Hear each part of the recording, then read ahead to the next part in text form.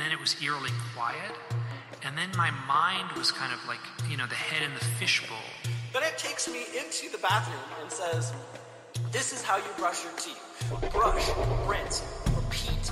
Brush, rinse, repeat. Brush, rinse, repeat. But there were two girls, and it was like, you'll have to give us a ride. You can't tell us no. You can't refuse us. He'll let us in his car. The thoughts were all alone in this empty void. The head in the fishbowl. This doesn't look right. They got close enough where he said he could see, their eyes and how intelligent they seem. This doesn't look right. These gremlin-type creatures. This doesn't look right. No pupils, no iris, 3 fingers, 3 long fingers. And this is when the mental torture. And then it was eerily quiet. Just waiting for you to count us in. Sorry. It's all right. Me and Adam just had a moment. We were sitting across the room from each other, just staring at each other because he was waiting for me and I was waiting for him. Staring at each other awkwardly. Yeah, it was cool. Yeah, it happens. So how's it going, Rob? Good, man. How have you been? Been all right. How was your Thanksgiving? It was good. Good. Got to spend some time with my family. Went down to Chattanooga and did some hiking, which was interesting. Nice. I went to this place in Chattanooga on Lookout Mountain called Lula Lake, which only gets open like twice every month. It's like owned privately. And my dad was telling me that it was going to be an easy hike. Well, it ended up being kind of arduous. Because to get down to the falls, we took like the High Adventure Trail, and boy, was it ever the High Adventure Trail. At one point, man, it was so steep that you had to there was like a rope tied to a tree, and you had to bring yourself down on a rope. That was kind of cool. Yeah, it was really cool. Let me tell you that. Then I almost killed myself coming back up. But it was pretty neat because there was on the steps coming back up, there's like an old car chassis because people used to steal cars and dump their cars in the lake there. Oh, wow. And they've just got one sitting right there that's kind of preserved. So it was really kind of cool. So yeah, that's what we did. Hung out in old Chattanooga for a little while, and I'll be back in Christmas. How about yourself? I was Do you here. have any cats in the studio again? No cats. Just me and the fam. Lots of food, way too much food. Cooked enough food for probably 20 people. Yeah. Still have leftovers if you're hungry. Wow, that's it's been almost over a week now. Yeah, right? it's time to throw it all out. Yeah, it's probably true. We ate most of it, honestly. Well, I mean, suffice to say, Luke isn't here.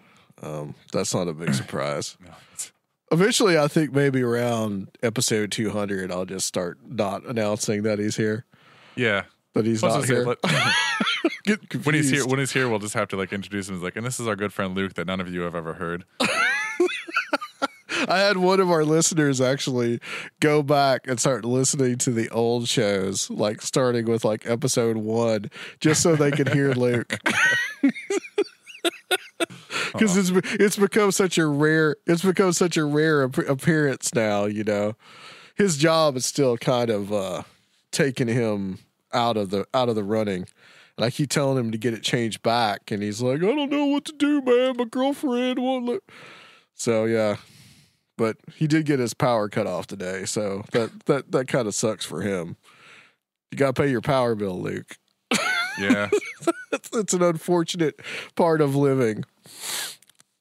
Oh, guys, we've got an interesting show for you all tonight. We're going to have actually 2 guests. The first one is, I think his name, Jason Fabok, I think is his name. Trying to learn how to pronounce some people's names. You never know. Right. So it's either Fabok or Fabik.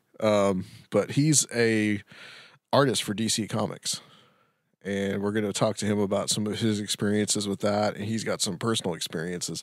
He's actually a listener to the show. So it's really cool that he's going to come on and talk to us tonight. And then after that, we're going to have Brian Godawa to come on and talk about his new book. So there was something that I was going to talk about, but now I can't really remember what it was. I hate it when that happens. It must have been something really, really important. Yeah, for sure. Because Well, we can hit in the outro. Yeah, if I remember it, that is. I'm getting old, man. You know, it's hard getting old. Your brain starts to go. Yeah, well, unfortunately, I didn't write it down in my notebook, but it is what it is. Okay, guys, we'll be back with Jason, and then later on with Brian on Conspirinormal.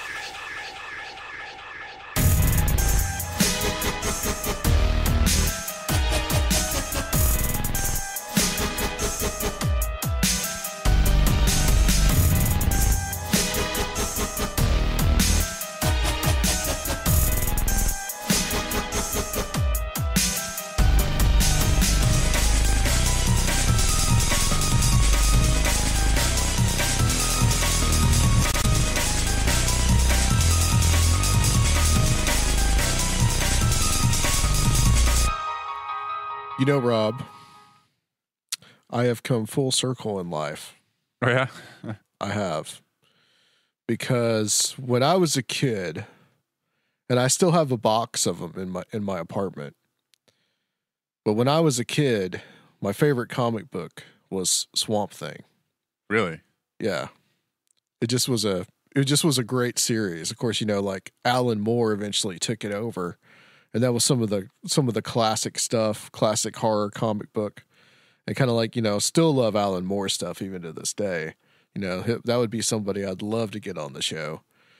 But I found out that we have a listener that works with DC Comics and works on a Swamp Thing issue. And so I thought that was really cool that this person that we have, Jason Fabok, is here with us. Jason, welcome to Conspirinormal. Hey guys, thanks for having me. Absolutely, man. I mean, I think it's really cool that I have someone out there that listens to my podcast that is now illustrating one of my favorite comic book characters. Yeah, I've been listening to this podcast. I don't know. I found out from you guys through Canary Cry Radio. Okay. They had mentioned the podcast once, and then I went back and I think I've listened to every single podcast you guys have done. Like I went back right to the beginning. At that point, you guys were, I don't know how far along you were. Maybe what episode is this? This will be 190.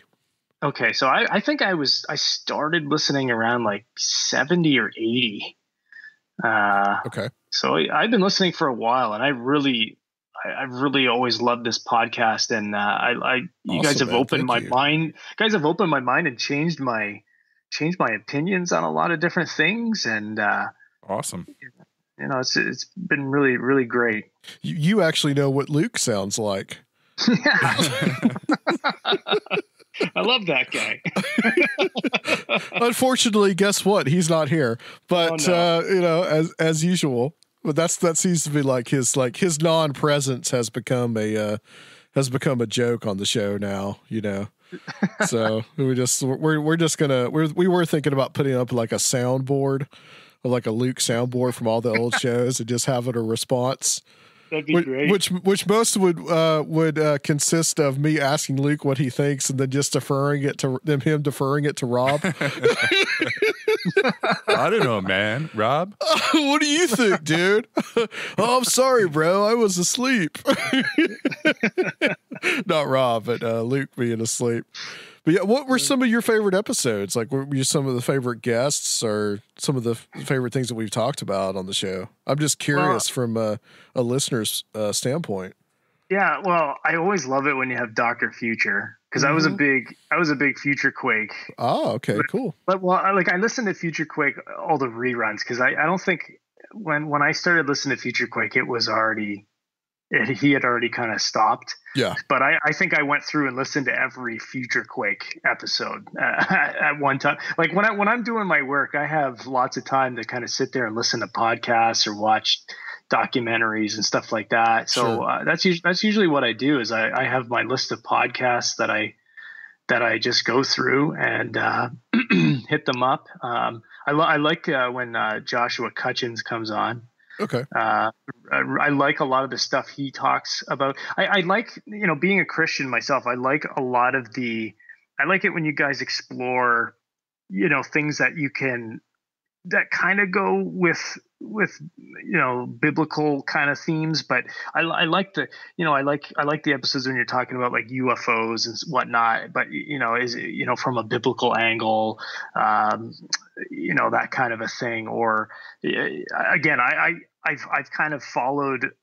I've changed my mind about a lot of things, like the whole theory that UFOs aren't actually space aliens from another galaxy, but instead there's some sort of a spiritual being. Sure. I always, my dad always kind of thought that way, even when I was a kid, and so I remember him telling me these kinds of things. But like listening to your shows really kind of helped me to explore some different ideas and see things in a different light that I didn't, that I was kind of in a bubble, in a box, always just thinking everything from, kind of a traditional Christian worldview kind of thing. And then, this has really helped me expand it. And I think because of that, it's actually helped me appreciate things that are in the Bible even more, Sure. and see them from a different kind of angle, and an angle that kind of makes a lot more sense in some ways. So, yeah, just off the top of my head, though, I don't know. I've loved a lot of the different. I like the cinema symbolism episodes are really great too. Yeah, those are fascinating.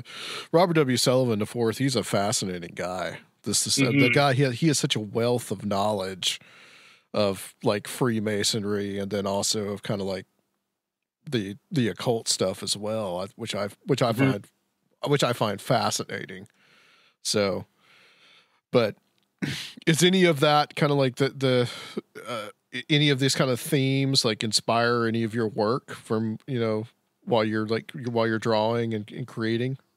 Yeah, I've thrown out different things sometimes at writers, like, when I was, well, for example, all right. So I was going back and I was listening to, I forget where it was, but there's a classic Coast to Coast episode, or a bunch of episodes or interviews called Mel's Hole. Yeah. and it's hilarious. And I remember listening to that while I was working on Justice League. And I remember I listened to it. It was the day that the writer ended up calling me. We were discussing ideas, and I was laughing so hard at these Mel's Hole, like the whole idea of it actually being real. And I kind of told them this whole thing. Well, there's like this bottomless pit and there's a hole, and everything they put into it, just disappears. And then the next thing I know, the next script I get, he actually writes in like a hole, this giant bottomless pit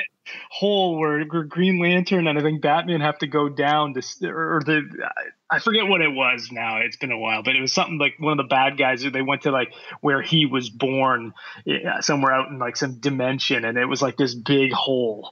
And so I had a good laugh because he actually he listened to me and he ended up putting that story kind of in some way into the book. But there's a lot of little things like that. Sometimes I'll toss out and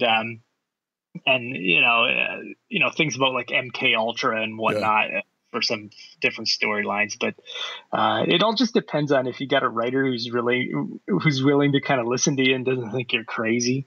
I think a lot of these ideas that are coming up on these podcasts and kind of like the more mainstream shows like Coast to Coast, I think a lot of people are listening to these shows and they're picking up these ideas about conspiracies, about supernatural. I mean, good case in point would be Stranger Things.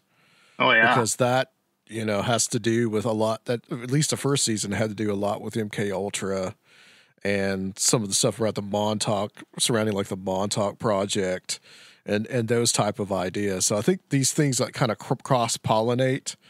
And I seriously think that there are script writers and comic book writers and all kinds of people that are listening to these shows and putting a lot of these ideas in their fiction.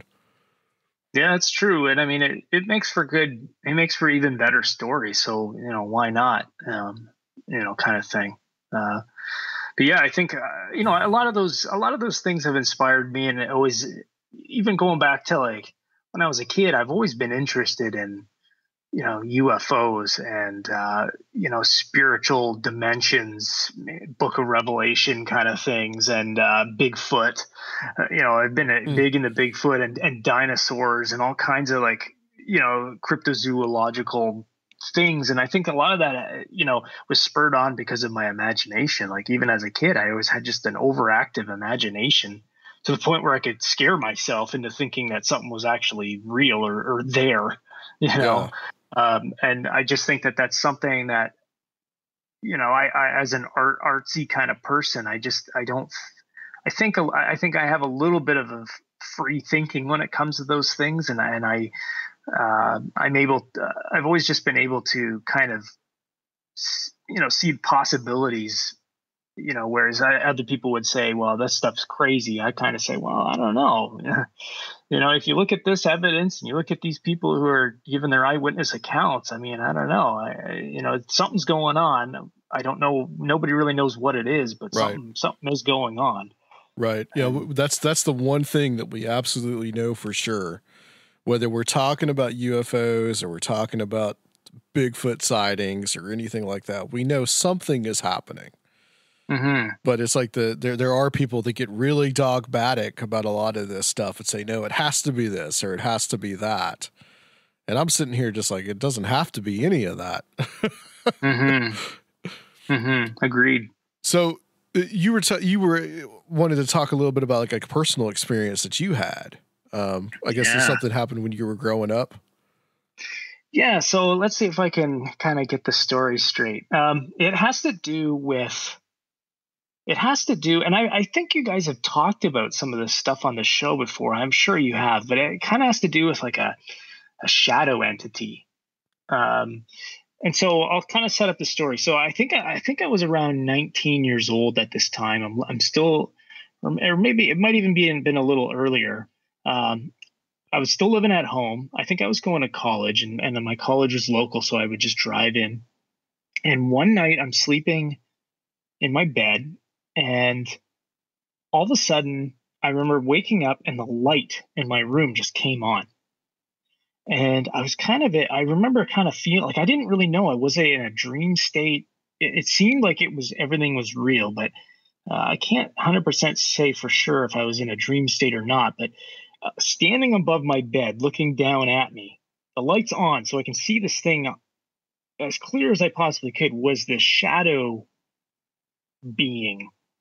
And the only way I can really describe it is it was like as if you took a man's body, and a man was standing there, and you took like a black curtain or a black blanket and draped it over this thing's body. So it was like as if it had a curtain, or like it kind of looked like a Nazgul, the ring wraiths, or like a Dementor from Harry Potter, but no detail. It was just like as if it was just a black blanket draped over a human body.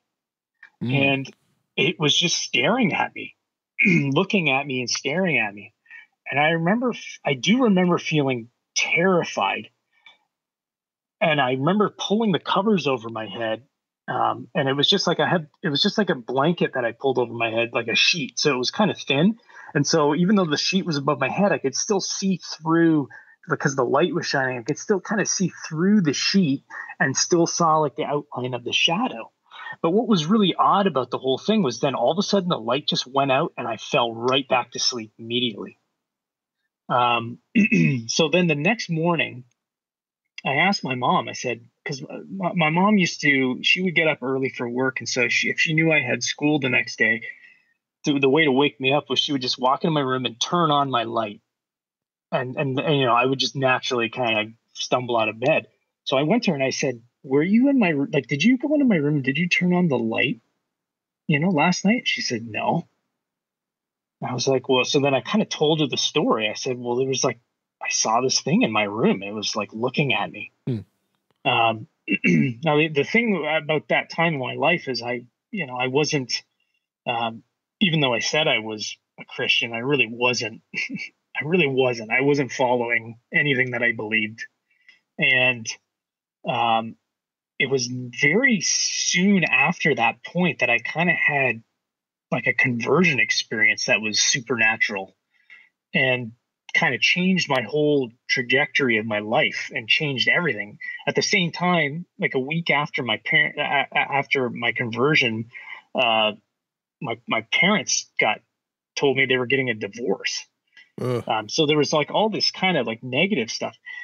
The scary part of this story is that it was about 3 or 4 years later. My dad was driving me. I was actually at this point in time in my life, I was going to this. I was attending this small little Bible college up in Northern Ontario, and it was at Christmas break. And my dad, I needed a ride back up because it was about 6 hours north up in Owen Sound, Ontario. And so my dad's giving me a ride up, and he says to me, "You remember how remember like a few years back you told me this story about this shadow person in your room?" And I said, yeah, it was really scary. He said, "I never told you this." He said, "The same thing happened to me the same night." So he says that his story was that he was sleeping in his bed, and all of a sudden the light didn't go. From what I remember, the light didn't go on in his room, but he just woke up and looked at the foot of the bed, and that standing at the foot of the bed was the same thing. Only this time, instead, he said that the thing raised its hand and just pointed at my dad. Pointed at him. And my dad said again, he was so terrified, he pulled the sheets over and was just like praying, like to God, like take this thing away or whatever. And he ended up telling my mom that story. And then I'm telling my mom that story. And my mom ended up telling my dad, don't mention this to Jay. It will freak him out. Like it will really freak him out. Like, I don't know what, like what's going on here kind of thing. But it was just kind of like, it was creepy to know that like the same night that I had that happen, my dad had the same thing happen to him. And, yeah, like I don't know. I've heard similar stories to that. I used to listen to a local Christian radio station with this guy who used to do like apologetics and stuff, and he told a similar story that his daughter, his 18-year-old daughter, had passed away when she was 18 or 19 or something like that, and he told a story that when his daughter was at camp, one of his daughter's friends walked into one of the bunk or whatever that his daughter was sleeping in, and said that she saw a shadow figure standing over this guy's daughter. And then she ended up passing away not too long after. And I remember calling into that show because he said, "Has anybody ever had this experience?" So I ended up calling in and telling my story, and he was kind of like freaked out because I was like the only one. There's all these people calling in and just kind of like, I don't know, telling their 2 cents of what they thought it was. I was like the only one who called in and actually said, yeah, I had the exact same experience, but I didn't die, but I don't know. I wonder if again, like, I don't know if you guys had any insight on that. Well, I know that there's a lot of like Grim Reaper-esque sort of sightings that go out there. I always wonder if it's sort of a, that image has been kind of ingrained into our subconscious. It's something that we all would naturally be afraid of, or would kind of project in moments of fear, or if it's something that is the other way around, like it's been happening throughout all of history, and that's how it's worked its way into our culture. But either way, I don't think it's really that super uncommon. Yeah, you hear a lot about these reports. I mean, there's a movie on Netflix called The Nightmare. I don't know if you've seen this or not, but it's a documentary actually, and it's probably one of the scarier documentaries ever made. And it talks a lot about sleep paralysis experiences, and a lot of it has to do with these shadow people experiences. And when you had that happen to you, were you paralyzed, or was it just like you woke up and you just saw it?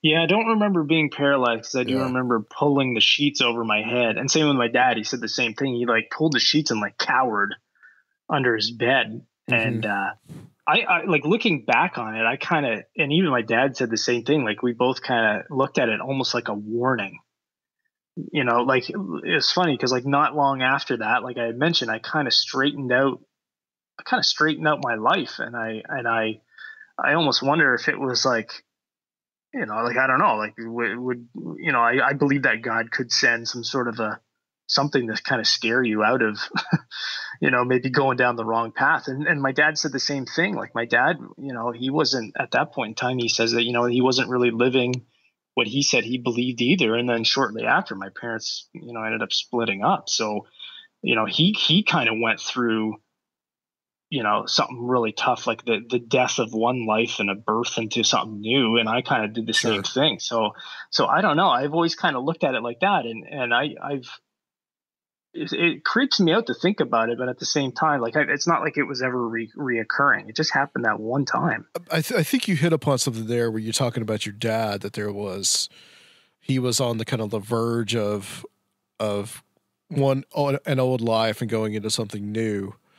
And, the whole idea of liminal spaces, that when our lives are kind of in an upheaval, which not too long after that, you said your parents got a divorce, then these kind of events, these entities do kind of show up, because I don't know what it is about it, why it happens that way, but supernatural occurrences are more likely to happen in times of liminality. And that's credit to Jeff Ritzman, who I still need to get on the show, but he talks about that a lot. And, since you mentioned your parents were getting a divorce, was there a lot of tension in the household then? Like everybody was kind of feeling on edge? Yeah. I do remember that. Yeah. And it was like, it's kind of interesting because like at the same, like my, I had mentioned, I kind of had like a conversion experience, and I gone to church since I was a little kid, and I never really experienced anything, kind of supernatural. Right. But it was like as if in order to really grab me and get to me, God had to intervene in almost like a supernatural way and kind of give me some sort of proof that everything I was believing was true. It kind of like that was the catalyst to send you into that direction. Yeah. And I wonder if that's it. So, and it could have actually just been a random thing or something that was in that house, or because you guys were in this kind of liminal state in life, it showed up, but that propelled you forward in a sense too. And that's what these events tend to do as well. Like they tend to propel somebody on to the next stage. I've noticed that too. Like these things can be very profound to people. I mean, that's genuinely scary. Rob has an experience that I think is just amazing, because Rob told me one time, he's like, I never had really weird supernatural experiences except for this one time. And it's like the craziest thing. I don't know. You probably have heard this, but. Well, yeah, I was getting ready to go to sleep, and at the time I shared a bedroom with two brothers. And so I'd gone back there. It was dark. I just crawled into bed and laid down. And I was probably laying down for 10 or 15 minutes and decided that I wasn't going to be able to sleep. So I started talking to one of my brothers across the room, and we were having just this, I don't remember what we were talking about, but it's just a simple conversation. I was like, well, yeah, I guess I'm not going to fall asleep. I'm going to go back out and watch TV. And they were like, yeah, okay, man, good night. And I got up and walked out to the living room, and my whole family, including both my brothers, were already sitting out there watching TV. Just terrified me. I walked in the room and just stopped, and everyone looked at me, and I must have just went white, because they were like, are you okay? Do you need to sit down? What's going on? And like, and part of me wants to chalk it up to like, yeah, I was laying down, but I wasn't tired, because I got back up and went out, to watch TV because I wasn't tired enough to fall asleep. So I don't think it was like a half sleep kind of hallucination. I don't know. Wow. That's an awesome story. It's scary. Yeah. And it could still have been, but not necessarily that's a way to discount it, but just means that like in that altered state, Rob was more easily reached. Yeah. You know? Yeah. Like going back to kind of like, I remember like when I was a kid, like really like little, I remember like, and again, like, same kind of thing. Like, was I half in sleep? Was I half not? But I remember like hearing voices in my room. There's something would be like, hey, over here, and I'd like look in the corner. There was nothing, you know, I don't know. But again, like, was it just my overactive imagination being a little afraid of the dark as a kid? Like, was I just imagining these things? Like, I don't know. I find it profound that your dad had the same experience too. It's a lot like mine when I was a kid. My aunt saw the same thing 30 years earlier that I saw 30 years later, so it was almost like a validation that something was going on in the house that we both grew up in. I'm sure you've heard me tell that story, but it's also interesting to me too that people will have this experience and like automatically fall asleep right after it. Instead of just being like in Rob's case, it's a little different because he gets up, he doesn't think anything of it, he walks out into the room. But it's like in my case, that's how it was. Like when I saw that thing, I fell asleep.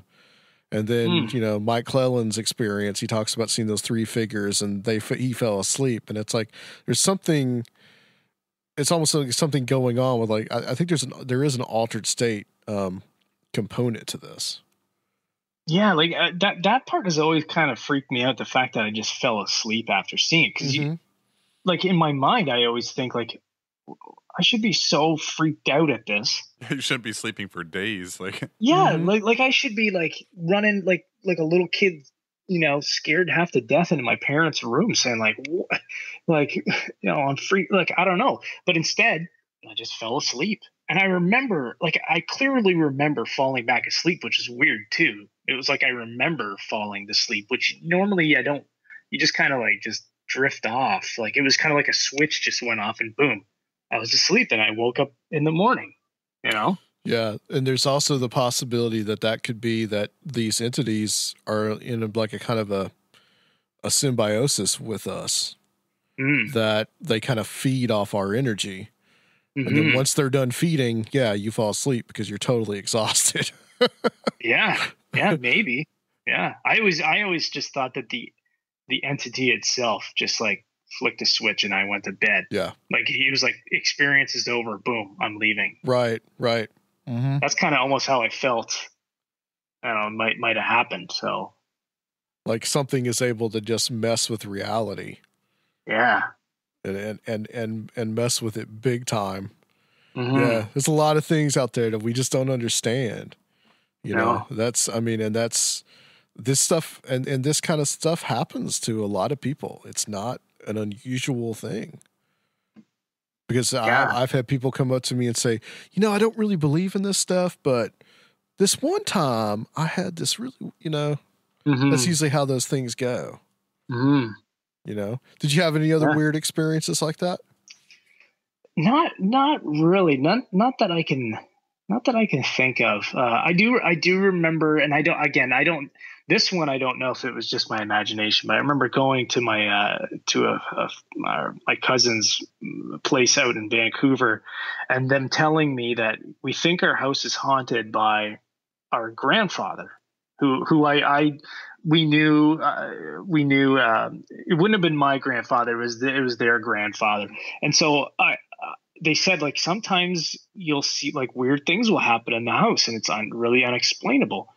And again, I don't know if it was just because my active imagination or whatever, but I'm laying in bed in this house and I swear I felt the presence of something come into the room, walk in the door and walk around and sit on the bed at the foot of the bed. And it was funny because they had told me, they said, if anything like that happens, just say, Grandpa, leave me alone. I don't want I don't want any of this tonight or whatever, something like that. And so I actually vocalized that. And I said, you know, Grandpa, I don't want any of that tonight, you know, or what, I forget what you know, and then I kind of felt like it was like calm all of a sudden, you know, but you know, so that was the other little, like, that was kind of a weird thing. And again, I don't really trust it the experience 100% because they were kind of priming me for it, yeah, you know? Yeah. And so I don't really know, like, was it just me, like, half asleep thinking this? Was it just me like, again, my imagination? But then, you know, they would tell me stories, like, they swore that, like, weird things, like hammers would fall off of shelves because, their grandfather was a kind of a practical joker. He liked a good laugh. And so they said they were always like these little things that would happen that kind of freaked him out. But they always just kind of laughed it off, and that was it, you know. Go on. I was gonna say I never really heard of any other stories after that. I think they kind of moved out of that house, and I don't know if anything else happened in years later. You know, maybe somebody will listen to the show and then they'll telling me something. But yeah, I think that we can create these things too. You know, we can make these things happen. We can actually make something come out of thin air just from our, I don't know, call it mass hysteria, or just because if, like, there's the belief that, hey, something weird is happening in this house. Well, it must be Grandpa. Mm-hmm. And then, like, inadvertently, they created the ghost of Grandpa because they're expecting it to happen. Mm-hmm. You know? Mm-hmm. Well, my brother had a weird experience, and when we were little, okay, so we lived on a beach road, you know, along the lake. So there was plenty of houses, you know, it was kind of out in the country, but we had this beach road that ran from the main highway down to the beach. And there was lots of houses on this road. So it was kind of, and they were all pretty packed tight. So it was almost like a little subdivision or something. And so we were kind of out in the country, but they were surrounded by all these houses. And there was a bush that was right next to our house. And my brother, when he was little, I don't know if I would guess he would be between 7 and 10 at this time of this story. You know, he was telling me, he's like, you know, I was always really interested in Bigfoot, and I had this book on on Bigfoot and other stuff. And he says, my brother tells a story that he was playing outside, and I don't know if he was kicking a ball around or something, and it bounced over kind of near the woods. And as he went over near the woods, he says he saw this kind of, like, way in the woods, he saw this big black hairy shape kind of stand up. Now there's a house, like, literally, like, just on the other side of this bush. This bush is, I don't know, this bush isn't very large. Like, you could see the other houses through it. So it's not like it was a super dense bush. It's in the middle of, like, a populated area. Now he thought that this person or this thing was the next door neighbor kid he was a kid who was a little slow. He was, like, you know, 18, but he had the mind of like a 5-year-old kind of thing. And he used to play kind of with him. So, but my brother's like, no, it wasn't him. Like, I knew what he looked like, and he wasn't as tall as this thing was, you know? And he said that he didn't see a face or anything, but he just saw this hairy thing kind of stand up, and it freaked him out, and he was terrified, and he ran inside and was, like, crying. Like, he just didn't know what the heck was going on. He said he took his Bigfoot books and he threw them away. He didn't want them anymore. And I remember him telling me this story a while ago, and he said, because my brother's really into Bigfoot stuff. Like, he loves, you know, Sasquatch Chronicles and Dogman stories. He listens to a lot of those kind of podcasts and whatnot when he's at work as well. And he was, and there was sometimes there's those Bigfoot stories where people will see these things come in and out of reality. It's like as if they're some sort of a spiritual entity themselves. And he says it was that kind of a thing. It was like it knew that he was interested in that kind of a thing. And all of a sudden this thing appears in a populated, like, there's no way a Bigfoot was living, you know, in that little tiny bush between houses. You'd think someone would notice that. I mean, really, Yeah. like a 7 or 8 foot man beast. Yeah, exactly. And so that's why it's so ridiculous. But he's like, I know what I saw. Was it his imagination playing into that? It could be, but to him, he says it was real. This was a real event that happened to him. I think one possibility is you have an entity that sees him and just says, "Oh, he likes Bigfoot books, so I'll show up as the Bigfoot. That's how I'll manifest." Or he somehow created that, made something real, like the whole Topa concept. Mm-hmm. We had this lady on the show. You might remember this.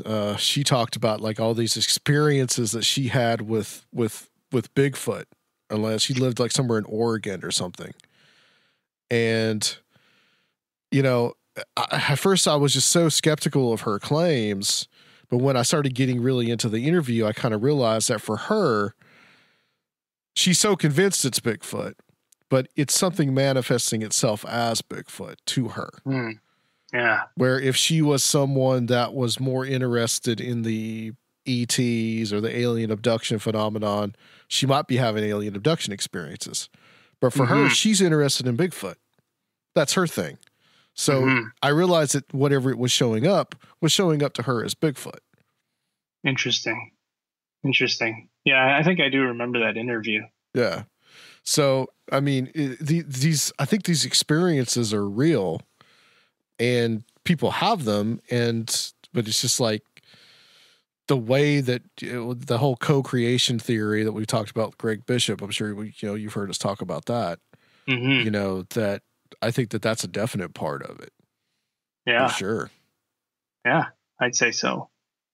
And Rob loves me bringing up the killer clowns, the phantom clowns, but I think that's part of the phenomenon. I think that's.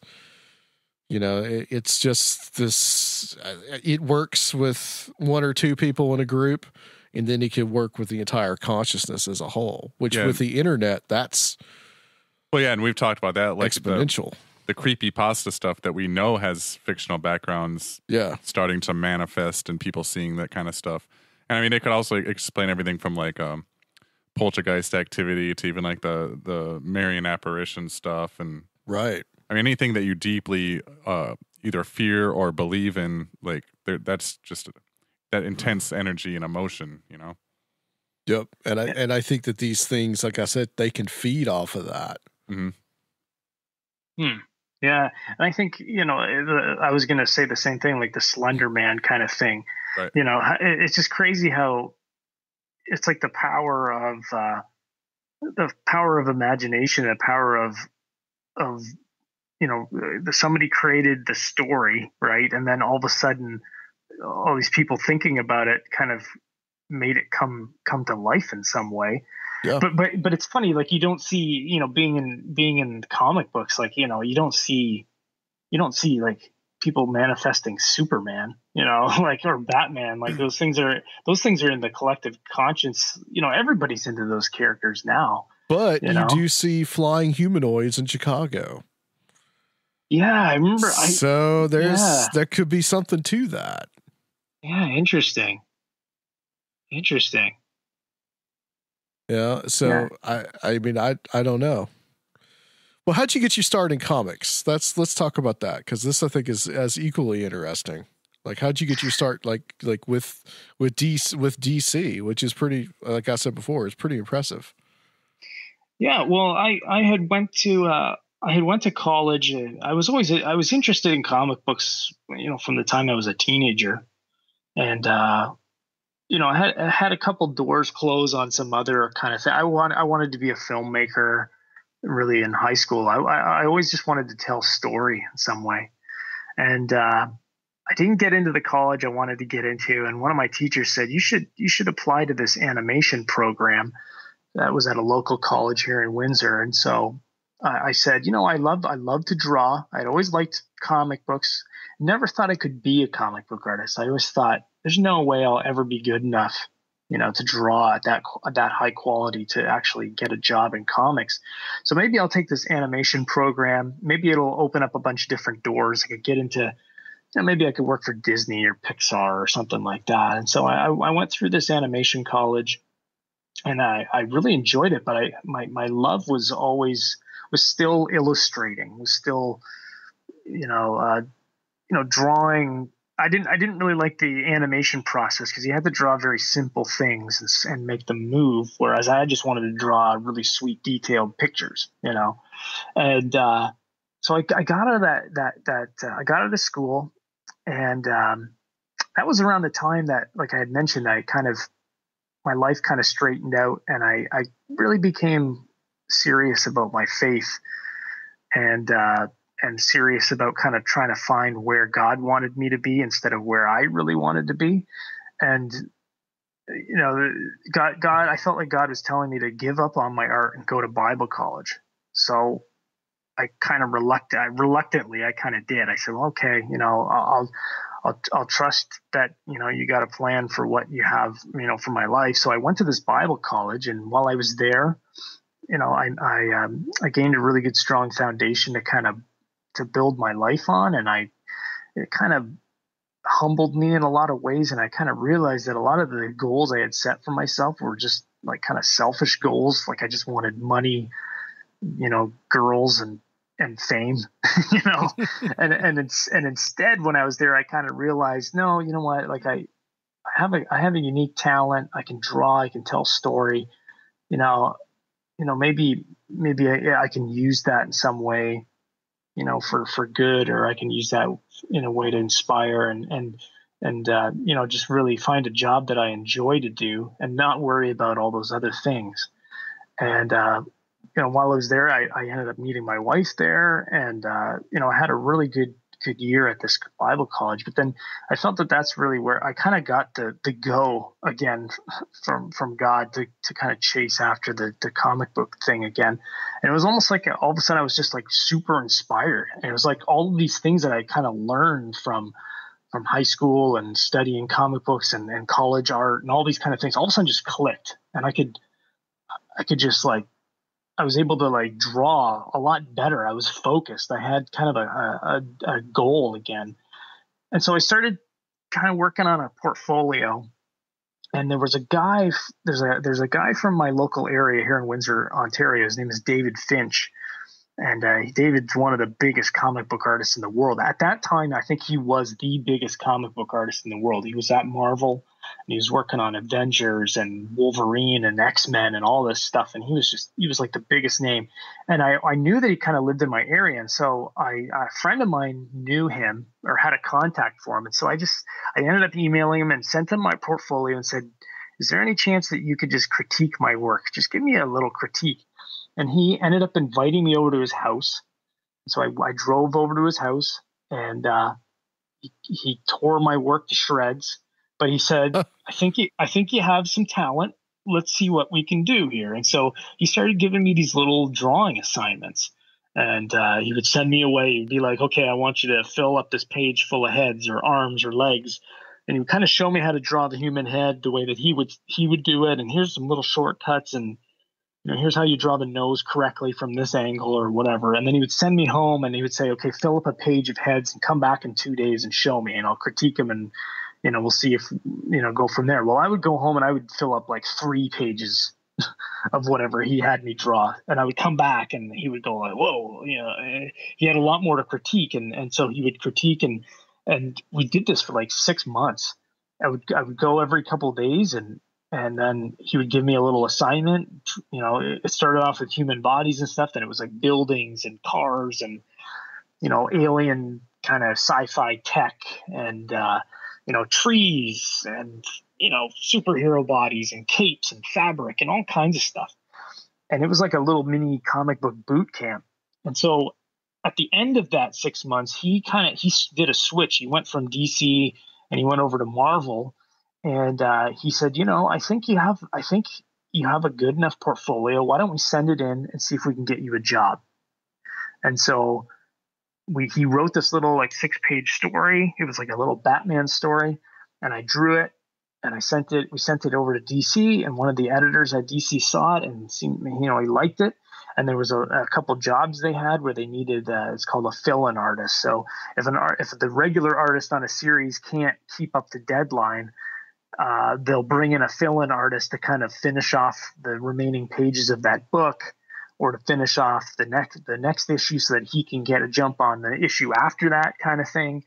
And so I got a job, and I did.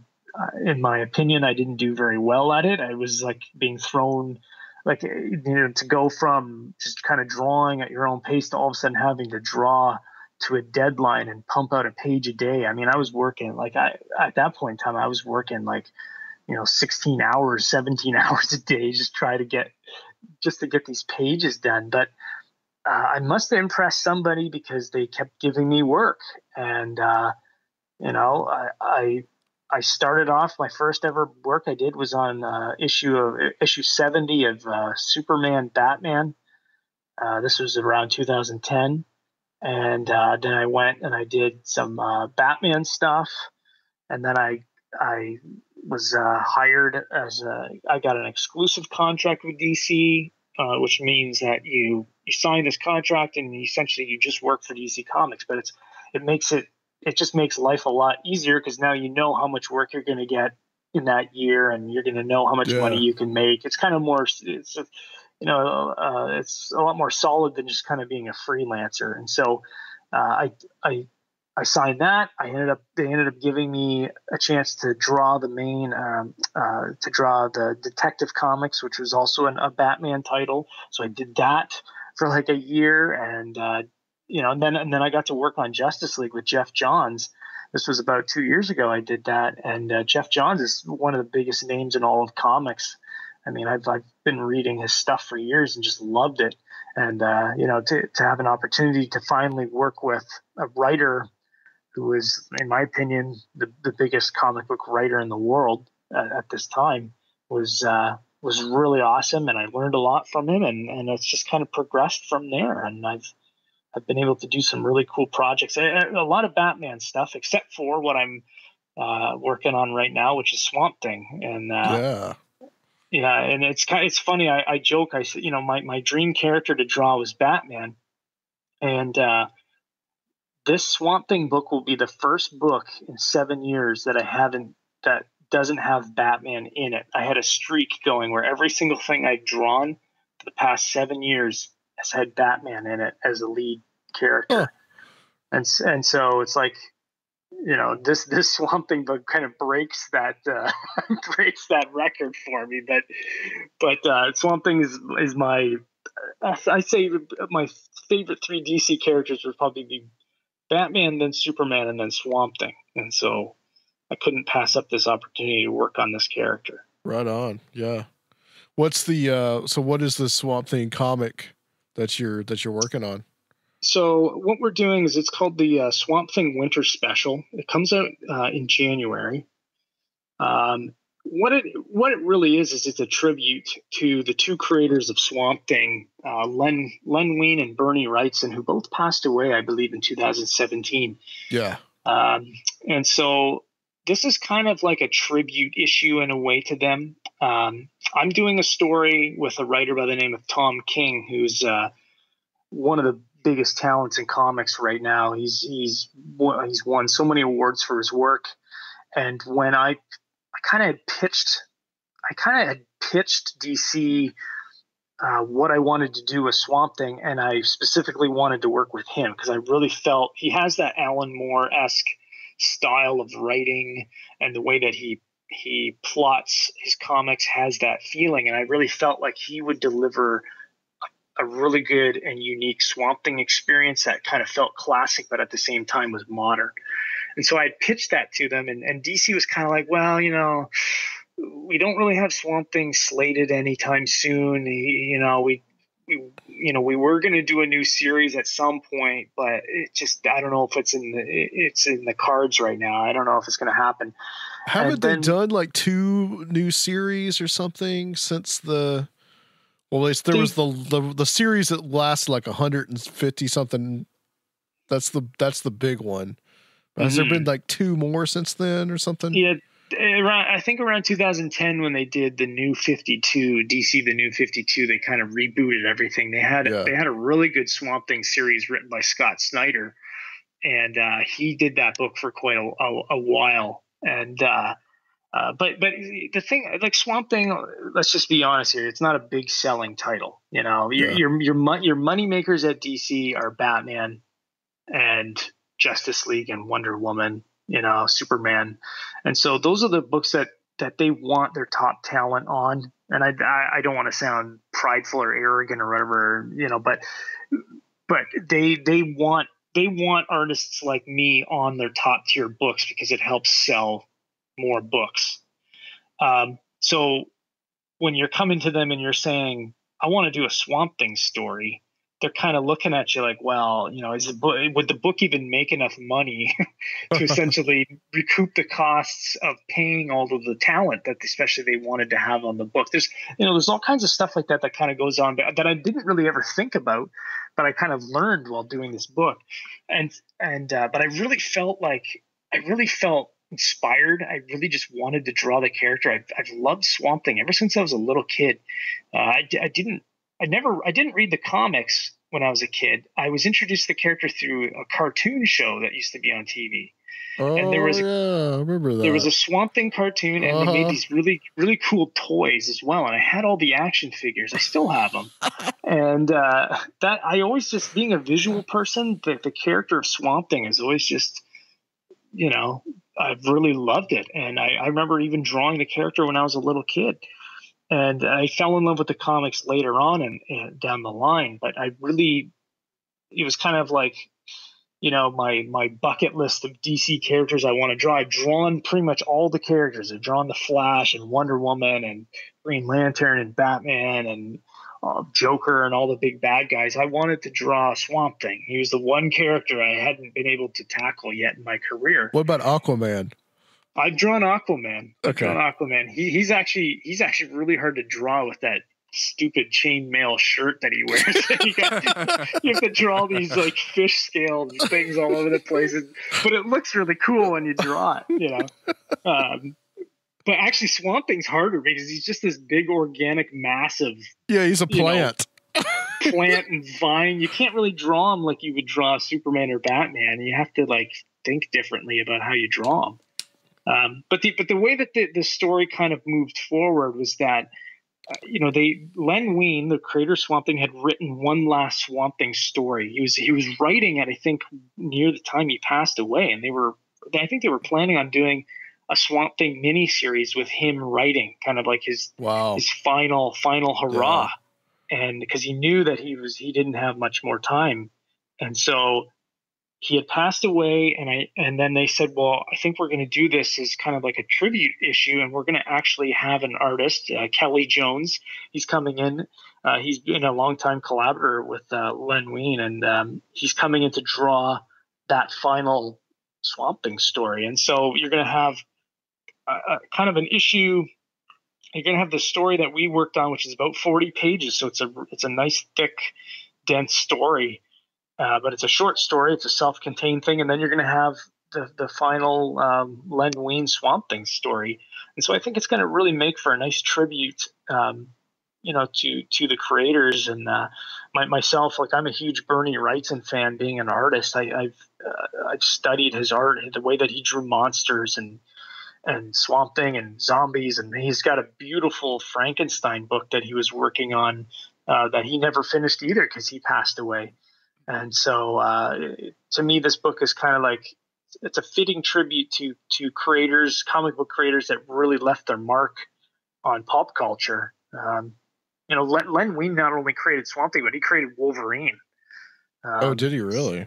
Yeah. So, I mean, and he's created a lot of other characters as well. And so, these guys had significant, have created pop culture characters that will live on far beyond, their lives, and inspired me as a young kid. And so, this book's kind of like a love letter, to the character and to the creators as well. How does it work when you write a comic, but do they give you this? Does the author give you a script and then you just make the panels from the script? Yeah, that's pretty much how it works. Different writers will write different ways. So, some script writers are just very, very simple. They'll just tell you like, panel 1, I don't know, city at night, moon rising above the city. Panel 2, feet running across a building top. Panel 3, shadow jumps off of building down into alleyway, and then turn the page, and then big full page of Batman, making his appearance. And it'll be as like simple as that. And then it's up to you to kind of create the camera angles and to create, what's really kind of going on. They kind of just give you, they'll give you the dialogue so you know what the characters are maybe saying, but they kind of let you, certain writers will just let you go wild. And then there's other writers who will really lay it out. Like I know Grant Morrison, his scripts are I've never worked with Grant Morrison, but I know people who've worked with him. Mm-hmm. And his scripts are very like highly detailed to the point where he's listing every little thing that should be in that panel. And I know some, I've never worked with Grant Morrison, so I can't say if I really would like that, but I kind of like just having the freedom to be a storyteller myself. Give me what kind of you want, what things you think are important, but let me create the visual, And so a lot of the writers I've worked with have been very good with that. And just kind of like I know with the Swamp Thing story, there was a lot of different things that I read the script and said, well, I think let's add something in here, or let's change this page, or let's do this. And he was like, yep, this is your story. Go nuts. We'll change any dialogue we need to go. If you feel something like this should be changed, let's do it. And so, those kinds of collaborations are a lot of fun, and just kind of allow you as a visual storyteller. I trust the writer to craft a great story and to have the story beats that you need and strong dialogue. And a lot of the writers, they do understand visually how to tell a story. They know when to have a close up. They know when to have a medium shot or a long shot or a really extreme pulled back shot showing a whole bunch of stuff. They know how to craft it, and they know how to craft pages so that it has a certain amount of panels, so that if you have lots of panels, that means you have to kind of slow down, and it builds, everything's building up and up and up and up, and they know when to have very little panels and just let the art kind of speak for itself. And so you trust them, but at the same time it's like I want them to trust me, that I know what I'm doing and I can deliver. I'm going to be able to deliver this a visual story that is going to really captivate people. So that's kind of how it works. Every team's got different ways of working. I've kind of found a way I like to work, and just go with it. Yeah, I've often wondered about that, like how that process actually works. Mm-hmm. Is there ever going to be a Swamp Thing movie? I hope. Make a new movie. Me too. I hope. I think you'll see the character. There's been rumors for a while that they're going to make it's based off of a comic book from a number of years ago called Justice League Dark. And it was kind of like, John Constantine and Swamp Thing, and I don't know, a whole bunch of kind of like more of the spiritualist / occultist kind of characters that DC has. Yeah. Kind of forming a team to fight against other supernatural entities. And so that movie was in development at one point, but I think it was shelved or put on the back burner. I don't know if they would necessarily take the chance on Swamp Thing as a movie just yet. I think they would want to introduce him in some other fashion first, but I really hope they do it, because Swamp Thing is, he's just like this tragic figure who, was once a man, gets turned into a monster. He's kind of like a Frankenstein, sort of thing, and he's always had great bad guys and a very interesting kind of story. And the character's changed over the years into different iterations and whatnot, but I think the core of the character's always been there. Yeah. I always loved the main villain that he fought, Arcane. I always thought Alan Moore did a lot of cool things with him. Yeah. You know, that they would always periodically bring him back. Like when you first see him, he's like this old man that's like messing around with like re-energizing bodies, like these mutants, and then at one point he's like this insect-like creature, and then like he comes back from the dead in the Alan Moore series, and they just kept bringing him back and back. And yeah, I thought, but yeah, they needed to make a movie because like the Wes Craven movie's okay.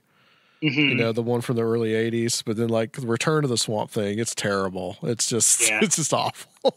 And I grew up watching those movies too, because they would be on TV, and so you would tape them off of TV and you'd watch them. And when you're a little kid, you think they're captivating. Like I would watch them over and over and over again. But while I was working on the Swamp Thing book, I rewatched those movies, and I was like, yeah, these are awful. Like these movies really suck, especially Return of the Swamp Thing, which I liked as a kid. I think I liked that movie better, but rewatching, I was like, man, that was a really that's the one with Heather Locklear in it. Yeah, it's a total C-list movie kind of thing, well, they tried to make it into a comedy. Like I said, like the Wes Craven one is okay. I mean, it's very 80s. Yeah, but it's okay. Well, I think at that point, the Return of Swamp Thing movie, they wanted to make it more kid-friendly or more comedy, because at the time, like I mentioned, there was like a Swamp Thing cartoon, and there was toys, and like my friends at school had like the action figures and stuff. So it was within like in our pop culture, within my grade like 2 class or whatever grade I was in at the time. Like we knew who Swamp Thing was because we all watched the cartoon show and we had the action figures. So it was kind of like at that point in time, he was like a popular kind of character in some way. And I think that was because of the Alan Moore comics they were just winning awards and they were raved about. And they are great comic books. That's really got him noticed in the US was the Swamp Thing. Like he completely changed that character. Like he turned it into something completely different. Yeah. Between that and Watchmen, those are the two big DC books that he kind of, spearheaded, and he did leave his mark. And I think, ever since, I think Swamp Thing has been more of the Alan Moore version of Swamp Thing rather than the original version. I've always loved the character, and I really think that this book, like the story that we have in this issue is pretty heavy. Without spoiling it or giving it all away. I'll just kind of set it up that the story is about Swamp Thing and this little boy that he finds surviving in a massive snowstorm that has kind of engulfed the world. And it's like a survivalist tale of Swamp Thing trying to protect this little boy against the elements and against the snow monster, which the boy is terrified of, and they're on the run from. So they're trying to survive the elements and Swamp Thing because he's a plant. Yeah. Plants don't do well when it's snowing and freezing out and the sun is being, is blocked out because of all the snow and everything like that. So he's slowly getting weaker and weaker, and they're being chased and hunted by the snow monster. And it's really a story. It's really a touching story. It's an emotional story. It deals with anxiety. It deals with hopelessness. It's a very different story than anything I've really drawn. All the books I've drawn have been big, bold superhero stories, good versus evil. People in spandex fighting monsters from outer space, kind of thing. And this was a very touching personal story, which is something that I like to draw. I love drawing those quiet scenes, and me having, my son, he's 2 years old, and the little boy in this comic, he's about 5 years old. But I really tried to approach it from that angle of like, I now know what it feels like to love a child, to love my son. And I tried to approach this book from that perspective. Like how would Swamp Thing act to this little boy at first, and then how would he act as he gets to know him and protect him and learns to love this little boy. And the little boy, the same thing, is scared of Swamp Thing at first, but then he sees him as almost like a father or a protector. And so, I was able to kind of draw on some of my own experiences with, experiences me and my son, and kind of knowing how a little kid acts and how he deals with things. And it's a different kind of book, but sometimes I was really just yearning for something like that. You want to, I know my skill and the places that DC wants me to be is on books that are those big, bold superhero stories. But you sometimes you just want to do the total opposite. Sometimes you just want to go and do something that is different, and you need to do it to kind of cleanse your palate, to kind of get something off your chest in a sort of way, like onto the page, get it out of your mind on the page, do it and explore something different. And I really feel like this book could be one of those books that will, go down as, one of the better stories I ever draw. And I'm really excited for people to read this. I'm interested to see, how they enjoy the story. Very cool, Jason. I'm glad you're doing it. I can't wait to when it comes out. I'm going to get it for sure. Awesome. Well, tell people where they can find your work. I mean, obviously DC Comics, but anything else that you have? Like, do you have a website out there that you'd like to give out, or? Mm-hmm. Yeah, well, you can follow me on Twitter at Jason Fabok, JSONFABOK. I'm on Twitter. I have an Instagram account where I like to post a lot of my art. I do have a blog. It's jasonfabok.blogspot.com, though I haven't updated that thing in a while.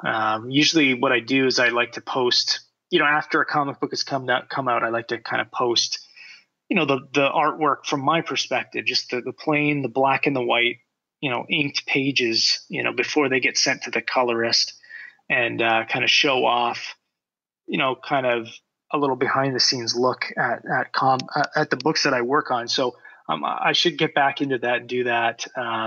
But if you follow me on Instagram or on Twitter, or even on, I have a little Facebook artist page, you can kind of see a lot of that stuff. I like to post on those things. If you're looking for some of my work, there's a lot of the collected editions are out now in bookstores and in comic book stores. And like I mentioned, I worked on Detective Comics for a while, and I worked on a series called Batman Eternal, and I worked on Justice League, The Dark Side War. That's what our series was called. It was like a big world-ending event kind of thing that was happening. And I recently actually speaking of Alan Moore, I recently did a little lead up to what DC's doing now. DC's doing this event now called Doomsday Clock, which is kind of like a sequel in some way to Watchmen, but it mixes kind of like the DC heroes and the Watchmen characters kind of collide and meet. And it's being written by Jeff Johns, who wrote the Justice League books that I was working on, and he's really like I read the first issues out, and I got a sneak peek to read the second issue, and it's really reads and feels like the original Watchmen. It's really incredible, and the story is going to be really cool. And I got to work on kind of the prequel to that, the lead up to that, which was called simply The Button, and it was Batman finds the comedian, the smiley face Button. And we kind of had this whole storyline that went on with that. And so that graphic novel is now in stores. I think it's just called Batman, The Flash, The Button. And so you can check that out as well. And reach out, anybody out there, reach out to me. I like to I'm always cool with responding to different people and questions and whatnot. So, yeah. Well, very cool. Thank you so much, Jason. And guys, we will be back. Like I said, double guest episode. We'll be back with Brian Godawa on Conspirinormal.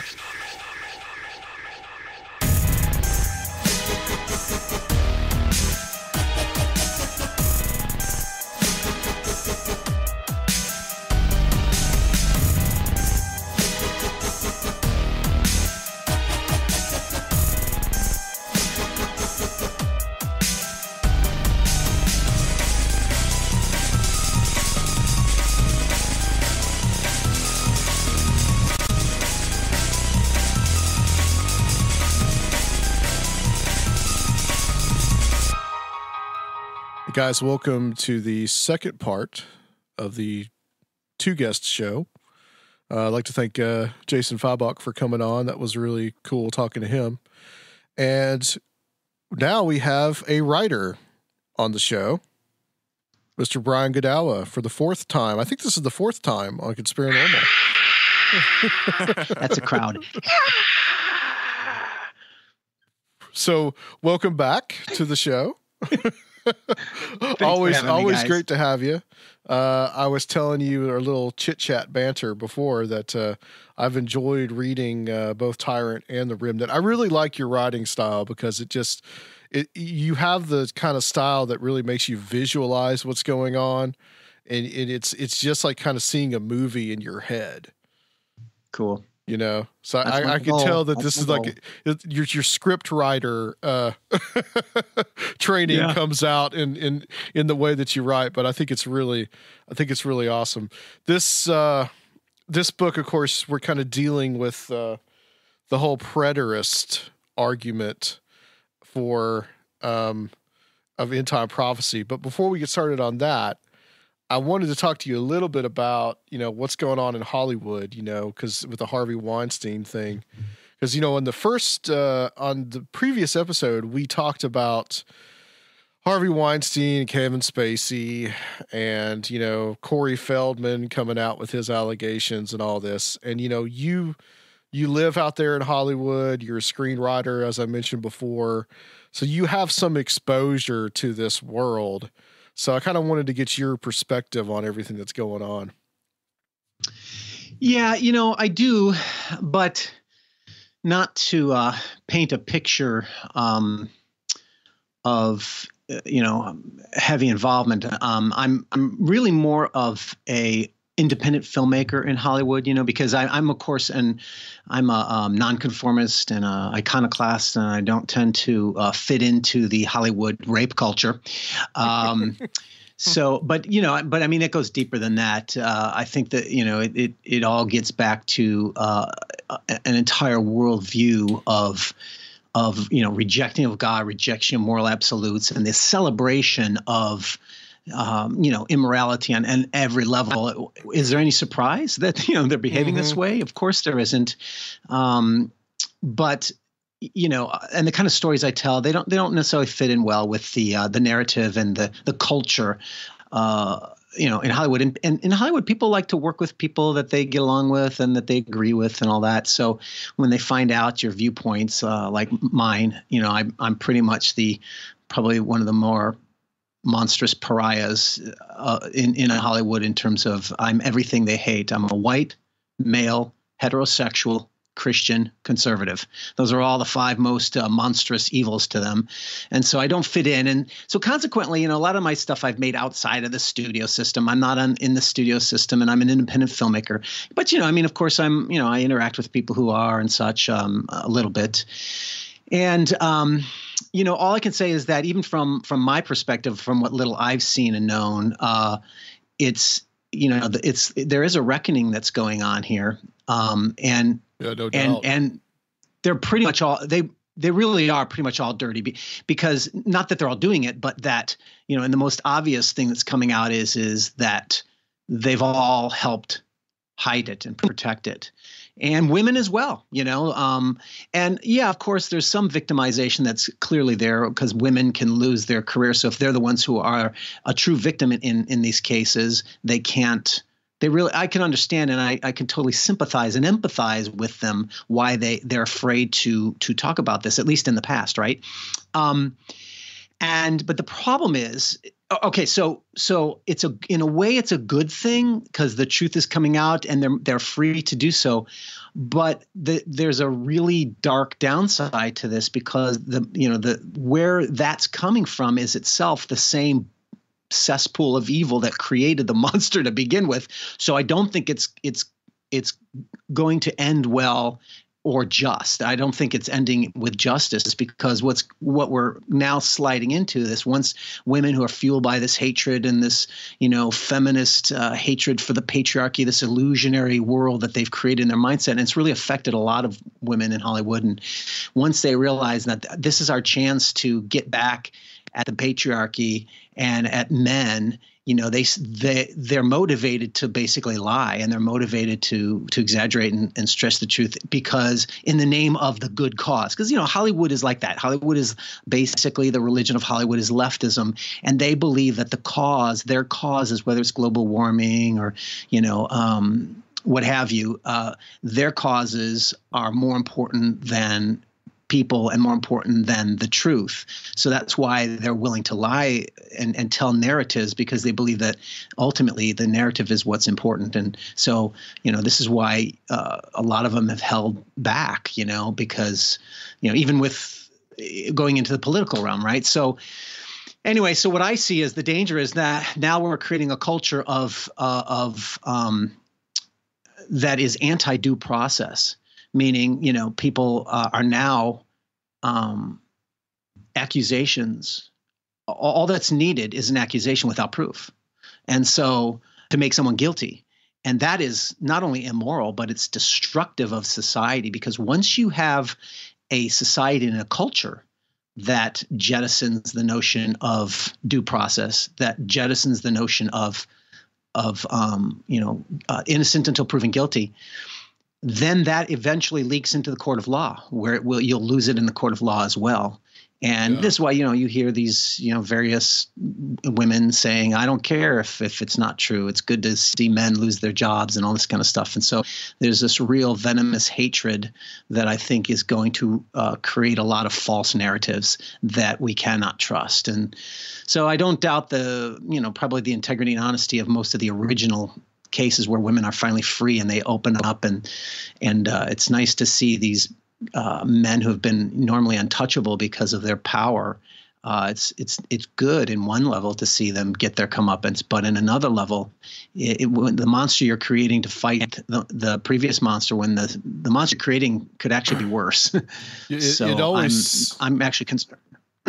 Well, it always seems like, you know, the old phrase, the path to hell is paved with good intentions. I mean, it seems like that's kind of what's going on, because it is good in a way that, these guys like Weinstein, you know, they're getting exposed for what they are. But at the same time, it's like once a snowball gets rolling, it becomes an avalanche, and how many innocent people kind of get caught up in it. It seemed like for a while it was getting really ridiculous. Yeah. And you know, like I said, this is the thing I'm not kidding. Hollywood is a rape culture. And that's why on one level, and this is the stuff that I have. Look, I wasn't even in the Hollywood world, but 15 years ago when I was trying to break in, I even knew about the stories about Harvey Weinstein, and I was sending scripts to their Dimension Pictures for horror movies because they were doing really well. And I was kind of afraid. I'm going, maybe should I do this? Because I hear he's just a monster with people, you know, not necessarily the sexual side, but I think that was part of it, you know. But so the problem is that they're all guilty.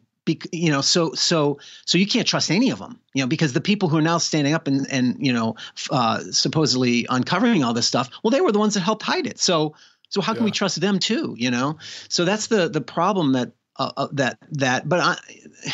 you know, like I say, there's another side that, you know, there's always two sides to this. And I think that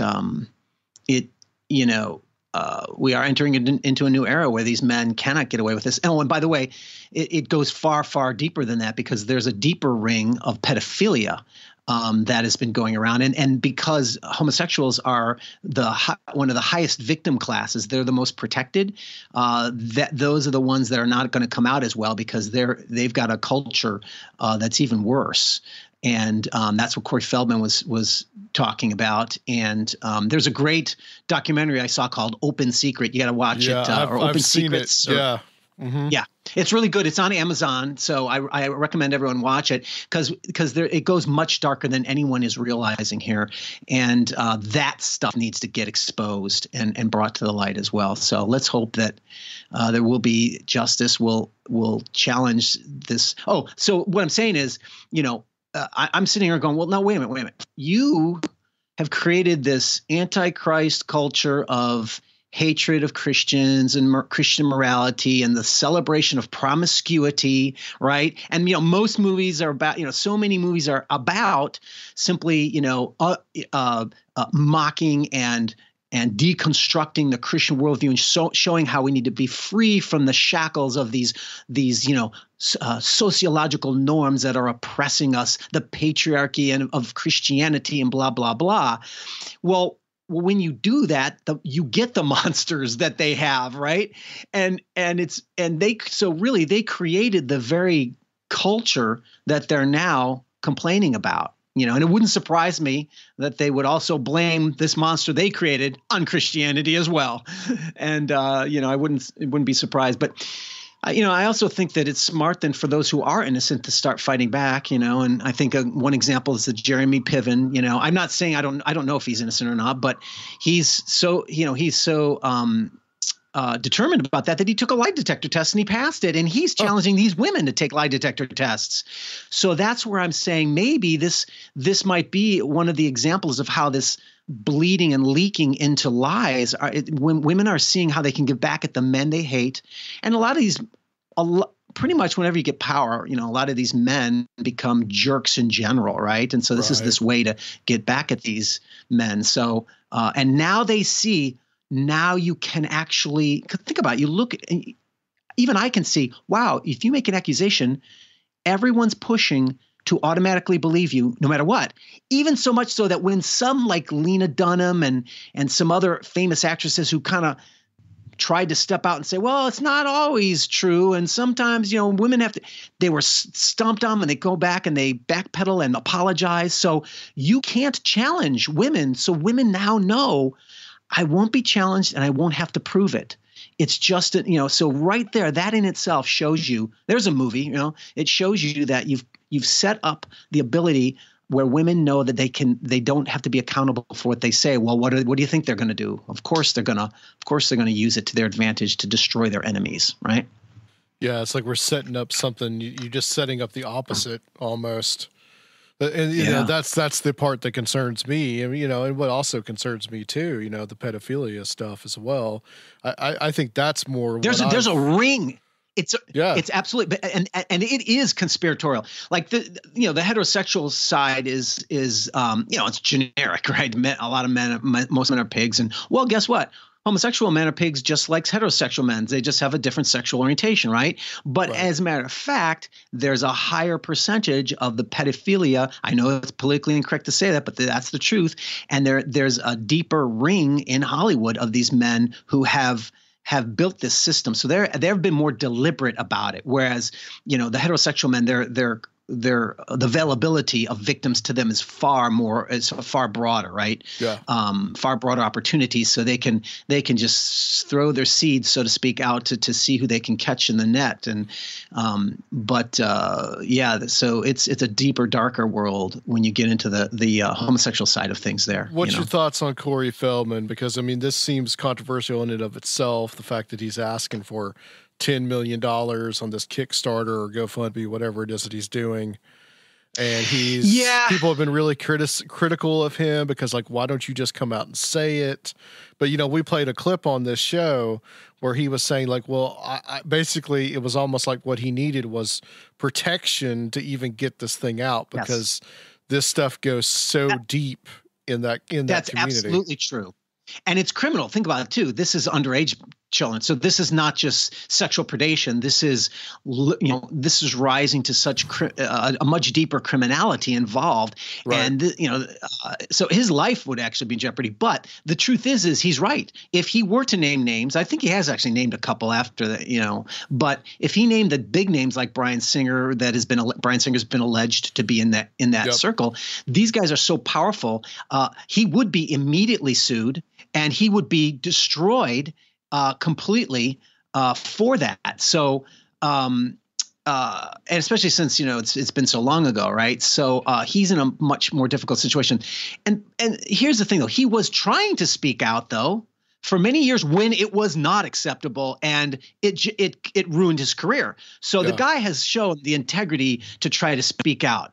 So he's already established that. Now the fact that he sees, well, now the wave is now going on his side, and I understand. I don't think it was a wise thing to do, to set up the Kickstarter thing and make some money, but can you blame him? And after all, that's Hollywood's entertainment, and it's about public relations, and you always try to milk everything to get attention and to make money, because that's how you survive. And again, I don't necessarily condone that, but I also don't condemn it, because I understand, he's been abused and lost his career and lost it all for years. Now is his chance to sort of get a little bit back and survive from it. So, I don't condemn the guy for it. I don't think it was wise, because it does make him look less trustworthy. But look, this is the thing about him. He's a broken man. Yeah. And that's part of the whole point, is it destroyed him, and he's got the honesty to expose all that he is, with his faults included. That doesn't mean that he's lying, so that's the big problem is that, and I think that's the number one means of destruction when people speak out with the truth. Both the media and legally, the victimizers will always immediately uncover any dirt or anything to make the victim look unreliable. And the problem is that it doesn't matter. Someone can be a jerk and can even be a drug addict or whatever, but if you rape them, you raped them, right? But that's the mode of how the media and the PR machine destroys the witnesses and the victims, is by uncovering their flaws, right? So if we can just see past some of that to some degree, or shall we say, you need to read between the lines and balance the truth. Truth is always a balance of those two things, and yeah, it's a really interesting time. I've never seen anything happen so quickly. But in a way, it makes sense, because Harvey Weinstein really was the king. He was like the Clinton of that world, right? Yeah, absolutely. And no one could touch him. He was untouchable, and he was all powerful. And that's, even someone like Meryl Streep calling him God, that, basically what she's saying was that he had so much power in the business that he could get away with everything. And that's good. When the God topples, it's no surprise that the whole religion starts to crumble too. So that's good. But I fear what it will turn into, which will be a monster just as bad. Sure. And, it's Hollywood. It just really reminds me of ancient Rome. And so there's my segue. Mm-hmm. Let's go. Well, Chronicles of the Apocalypse. So we had you on last time. We were talking about, your book, Anton's Prophecy. We were talking about the preterist argument. And this is key to kind of understanding these two books that you have out, the Chronicles of the Apocalypse. The first one is Tyrant. The second one is the Remnant. Just real quick, there may be some people that haven't heard that show. So what is the preterist argument? If you can encapsulate that down to sure, a couple minutes. Well, by the way, I think this is very relevant to Conspirinormal. Some people might be wondering, what does this have to do with the normal content? Come on, give us a good conspiracy. Well, my contention would be, with all due respect to futurists or people who believe that last days, end times prophecies are in our future, that's the futurist view, that they think the last days are in our future. My contention is that they're pretty much all conspiracy theories, because if you look at the history of most Bible prophecy interpretation, which is this futuristic view of they're different kinds, sure, but nonetheless they kind of have a lot of commonalities to them, and I think the most generic picture is there's going to be a rapture, then there's going to be a great tribulation of 7 years, and an Antichrist figure who rises up to be the savior of the world, makes a covenant with Israel, rebuilds the temple, and then in 3.5 years he turns against them and kills a bunch of them, and then all hell breaks loose and judgments on the earth, and then finally the Antichrist leads a confederacy of nations, probably 10 nations, upon Israel to destroy it, and then Jesus returns to destroy them all. That's sort of the generic picture, Yeah. And the problem is that if you look at the history of that, even just in my own lifetime, like just look in the last 40 years, I was introduced to it all by Hal Lindsey, who was like one of the most influential ones, and they're always wrong over and over and over again, always. And they're never accountable. They just keep changing every 5 to 10 years. They've changed all the little, they go through all these detailed descriptions of this in Ezekiel matches this and going on in Russia right now and Iran that's connected to Zechariah and this, and they're always wrong and they're always changing. And so if you look at a book 40 years ago, and they'll have all the same detailed connecting the dots. I'm just connecting the dots. That's what they'll say. And they have the same detailed connection of Bible passages with news events, and they're all gone, and they're all done, and they're all wrong. And so that's and so what happens is, and then you just, when the events change, you just change your conspiracy theory because it's never falsifiable. You just keep believing the same thing over and over again. That from my perspective. Now, my perspective is sort of the opposite, and it's because it's not the typical view. It's really like really attacked and in many ways hated because it. From the futurist view, preterist view, preterist basically is a Latin word that means the past. So the preterist view basically believes that the last days, end times prophecies are mostly all in the past. And to get over the shocking nature of that is the way to understand that is if you read the Bible prophecies not through our modern eyes, how do these prophecies fit to our world? But if you say, what did they mean within their original context? There's in Bible prophecy uses a lot of common symbols and imagery, and you do a study of those throughout the text, and you find out what they mean. And when you do that, you realize that the concept of the last days is the last days of the old covenant, not the last days of the world or the last days of time, right? And so when they're saying last days, they don't mean it the way that the modern Christian understands it. The ancient Jew and ancient Christian understood it as everything was oriented around the old covenant, the Mosaic covenant, and the coming of Messiah. And when Messiah came, they would exit the ancient Jew believed there was 2 ages, the present age and the age to come. And the age to come was the age of Messiah. When Messiah came, he would make it all right? And what they expected was this physical reality, but it was actually a spiritual kingdom. And all the things that were prophesied about Jesus came true, but they didn't come true in the way that the Jews expected. And that's why they rejected the Messiah and they killed him. And so the essence of preterism is this. It's saying Christ inaugurated the new covenant in his death, resurrection, and ascension in heaven, spiritually. But God is a God of history, and he always validates spiritual truths in history. So the old covenant was still technically standing because the incarnation of the old covenant, namely Jerusalem, the holy city, and the temple of God, that temple embodied all the sacrifices and all the Torah, right? And so God was saying, my new covenant is here, but he validated that by destroying the old covenant incarnation, which was the temple. And that was him basically saying that is done and the new covenant has arrived in Christ. But the second aspect of that is of the destruction of the temple, which occurred in AD 70 when the armies of Titus, the Roman armies, came and destroyed, it destroyed Israel and also destroyed the temple. That was the event that occurred in AD 70. And the second element of the preterism says not only is that the destruction of the old covenant symbolized in the destruction of that old covenant incarnation temple, but it was the final judgment by God on the first generation of Jews who were guilty of the highest crime of all history, namely murdering their own Messiah. And Jesus said this over and over again. Matthew 23, it's like, the blood of all the prophets that have died are going to be on you. Why? Because you're going to kill the Messiah.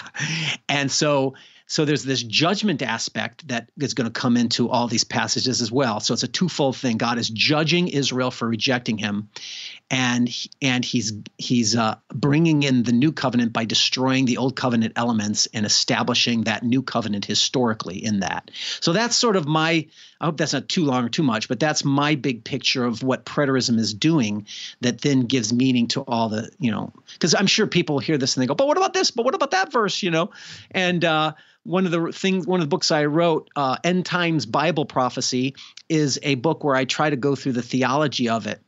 But so I explain some of the nature of poetry and biblical prophecy, and then I go through Matthew 24, and I show how each one of the elements of Jesus's prophecy of Matthew 24 was fulfilled in the first century, and what it meant.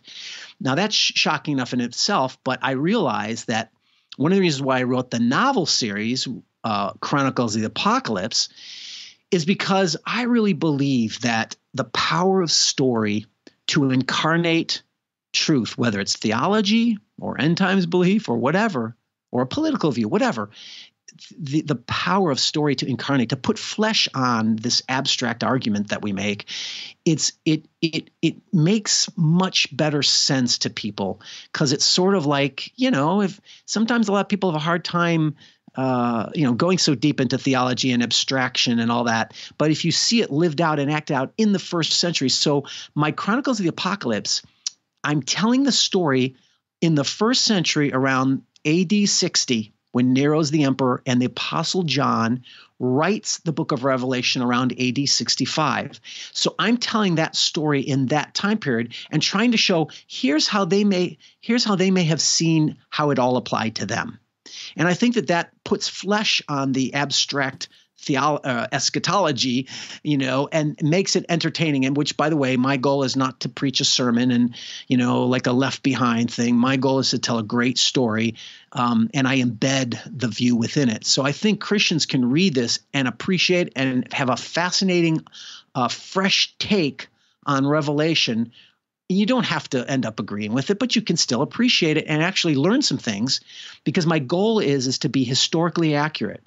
And so I've done heavy research, and I'm following a famous Jewish historian, Josephus's Wars of the Jews. He wrote about all this event of the Jewish revolt that happened in AD 66 and how it all led to the ultimate destruction of the temple. So I'm telling that story in this whole series. And the first book that we already talked about was Tyrant, and that book focused more on Nero, because I believe that Nero is ultimately one of the beasts of Revelation. And so I told that story in the persecution of Christians being thrown to the lions. Again, this is historical stuff. And then now I'm in the next book that I just released recently is called Remnant, Rescue of the Elect. And that story, we're following a Jew, a Christian, and a Roman on a journey trying to track down the Apostle John and find the secret letter that's supposedly subversive of the Roman Empire, which is, of course, the book of Revelation. And when they find him, they realize he explains to them a little bit about what it means, and it surprises them. And so then they're in my book, Remnant, their goal then is to go to Jerusalem, because what they find out is that the book of Revelation is about this coming judgment on Israel and Jerusalem. And so they need to get there and tell the Christians to get out, because judgment is coming. And so that's sort of the basis of the story of Remnant, because in Remnant, I believe that the Jewish Christians who believed in Jesus as Messiah were God's remnant within the unbelieving nation of Israel. And God, before he's going to judge the unbelieving nation of Israel, right, and the old covenant, he wants to get the Christians out of the city so they don't fall under the same wrath that God has for the rest of Israel. That's why the Christian believing Jews are ultimately the remnant. They are the 144,000 that the book of Revelation talks about. And of course, we can go into particular details, but that's sort of the general story that I'm telling. And it's borne out by history, because, most scholars look at the destruction of the temple as being that's like the real kind of split.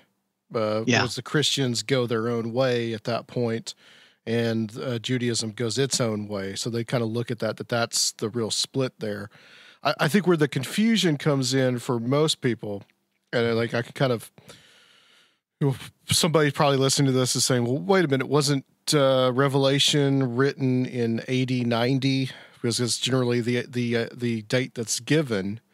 But there is some proof that he was probably written a lot earlier than that. Yeah, that's one of the things where you have to realize that there are many viewpoints of really just about every. There's several major schools of interpretation. And look, Revelation, I don't think any scholar agrees.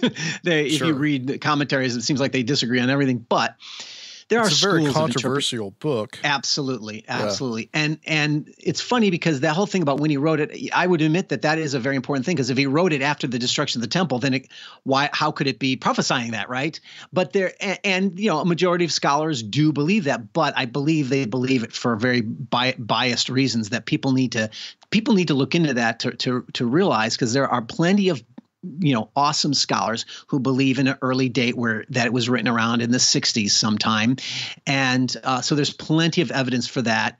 Without going into the specific details of it, as a Christian I tend to value historical sources, but don't we as Christians place the Bible as a higher authority than other sources, even other Christian writings, right?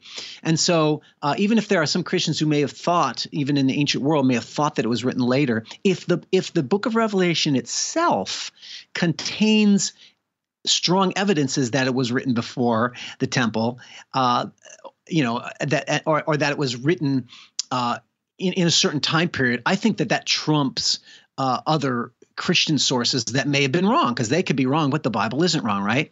And so there are cases in Revelation that really strongly indicate that it was written in that first century.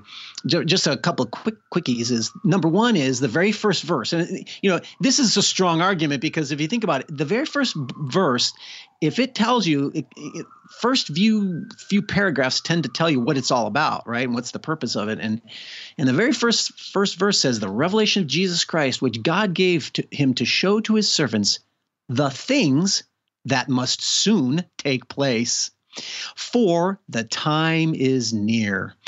I'm sorry, but clearly he's writing in the first century, and they're saying these things must soon take place. And the interesting thing is that language is peppered throughout the whole book of Revelation. I'm coming soon. These things are going to soon take place. That he's near. He's at the door. And then at the very ending, he wraps it up again and says, "For I'm coming soon, and these things will soon take place." To sit there and try to somehow symbolize that into something that means thousands of years, it just doesn't work. It doesn't fit. He wouldn't be talking like that if he was, because there were definitely ways of describing. Let me give you an example. This is a really great example.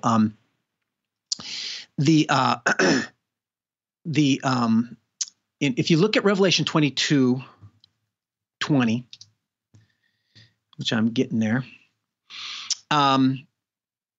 Oops, I'm sorry. Revelation, was I right?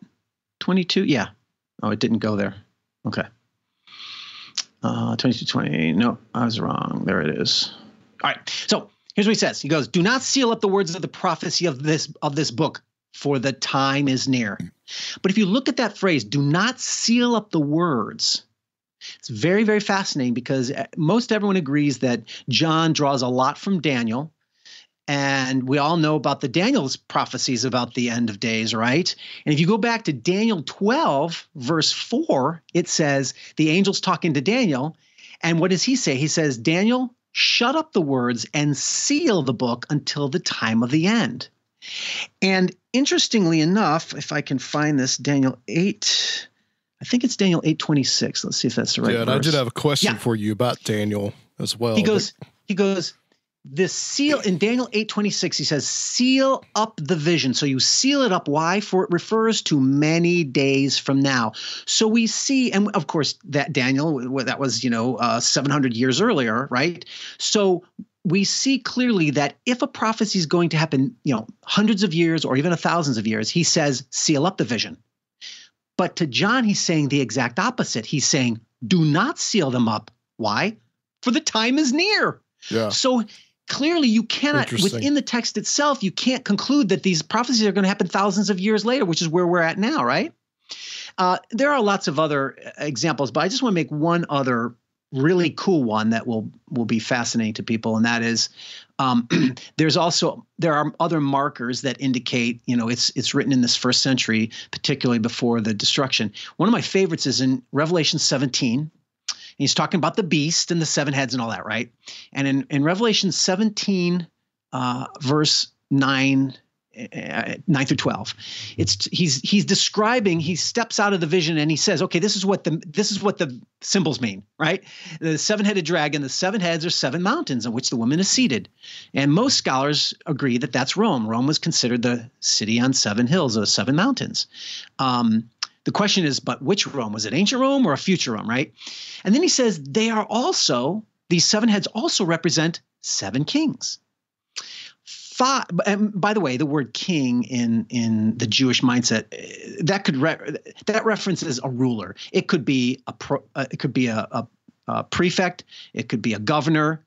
It could be a Caesar. The word Caesar actually meant king to them, and they called Caesar king, right? So there are 7 kings, 5 of whom have fallen. One now is. The other has not yet come, and when he comes, he'll only remain a little while. So here we have a phrase where John is explaining it to us, and he's telling right now at the time that I'm explaining this to you, there are 7 kings, 5 have fallen, which I take it to mean dead, and 1 is. Well, if you look at the chronology of the Caesars of Rome, who are the kings from Suetonius. Yeah. Right. Suetonius talks about this. You go through the kings, starts with Julius and Augustus and on. And so he says 5 have fallen, 1 is. So the 6th one now is. Who was the 6th Caesar of Rome? Nero. Right during that same exact time period that John exists. And it's interesting that the phrase right after that, the other has not yet come. And when he does, he must remain a little while. So that's a future prophecy. And guess what happened when Nero killed himself? The Caesar that temporarily took over was Galba. And guess what? Galba lasted a little while. He only was like a few months, or I think 6 months. That was a year where they had 3 emperors who came and went really quickly. But the one right after Nero, the point is he only lasted a little while. So there's a very strong internal indicator in the biblical text itself that places it in that 1st century and probably during Nero's reign. That is very compelling. And I saw that in one of your footnotes which by the way, you're the only fiction writer I know of that puts footnotes in his fiction, but yeah, and it's important to point that out because when I wrote this, I knew, because look, I know a lot of people don't. It's a minority view, but a lot of Christians who were so accustomed to just understanding the last days in this one way that it's so shocking when we hear it that I knew people would read this and go, "What? Is he making this up? Where did he get that?" Right? And so I wanted to have an entertaining story, but I wanted to provide the encouragement for those who want to go deeper. So I footnoted and noted all my novels. I'm doing it in this series so that you can look up the details. And I'm not just like citing sources. I'm actually cutting chunks so you can literally get the argument and the debate through scholarly things for each of these things that I'm showing that take place in the story. So, so for example, I talk about Nero and I show what he was like, and then I show how he acts and behaves, and you see that it's very similar to the way the beast is described and things like that, So the other element that I think is really, really crucial, which reinforces my notion that I was saying earlier about the judgment, the purpose of Revelation is to foretell the destruction of the temple, which includes the elimination of the old covenant and the new, and the judgment on the Jews who rejected him. If you go to Revelation chapter 1, verse 7, again, this is in the beginning. He's telling us this is the theme of the book. This is the purpose. Verse 7, behold, he's coming with the clouds. Oh, there's that reference. Every eye will see him, even those who pierced him, because we have TV. Just kidding. That's what most people think. Well, every eye can see him only if there's TV. That's ridiculous. But then he says this, and all the tribes of the earth will wail on account of him. Now, this is why I think Revelation is so often so easily misunderstood, because I actually think this is a bad translation. If you look, so the key phrase here is all the tribes of the earth will mourn, right? So it's like, well, he's judging the earth, isn't he? Well, where John got that verse from is actually out of Zechariah. Let's see here. There it is, Zechariah 12, verse 10. And if you go, I won't go into the details, but if you go back there, he's quoting that earth. All the tribes of the earth, that word earth in Greek and in Hebrew is better translated land. And the problem is the people, this is where bias of theology comes into translations. The people who are translating Revelation have this futuristic premillennial bias. So when they see the Greek word for, which is gay, which is often translated land, they'll translate it as earth because of their bias. But in reality, Zechariah 12:10 is not talking about tribes of the earth. It's talking about the tribes of Israel, the tribes of the land. When an ancient Jew heard the phrase tribes of the land, by the way, that word tribes of the land is used of Israel, that meant Israel. So now if you go through the whole book, imagine going through Revelation and changing that word earth to land, you realize that this judgment is not so much about the earth, it's about the land. The land of what? Well, to the Jew, when you say the land, it was the land of Israel. They know what you're talking about. Yeah, this is one of those major misinterpretations based on bias that people don't know. But I'm not just sort of like making an argument. It's scriptural. That Zechariah verse that he's quoting, he's talking about the tribes of the land of Israel. So this Revelation verse, it's not tribes of the earth, it's tribes of the land of Israel. And therefore, that's the meaning and purpose of Revelation as I see it. That's another strong, internal evidence that shows this notion of, but I think it when you're reading earth throughout Revelation, I don't blame people for thinking this is a judgment on the earth. It's not. It's judgment on the land. Sure. What's the land to a Jew? The land of Israel. Yeah, it's concepts, the different concepts for different times. The way we see the earth and the way they saw it is totally different. But this goes all the way into like Heiser's material that he talks about a lot, dealing with the Old Testament. Just what it meant for the people of the time. I wanted to ask you about, because you a couple of things, and you mentioned Daniel, and I did have written down that I want to talk a little bit about the statue, because it does seem that the statue points to the time of Rome. Right. So you have these different, and this is something that's in even the futurist idea. They talk about this a lot, but also like in tandem with that is in the book of Revelation where, the 10 horns and what that means. And you bring a compelling argument through your characters in the book about what that could mean.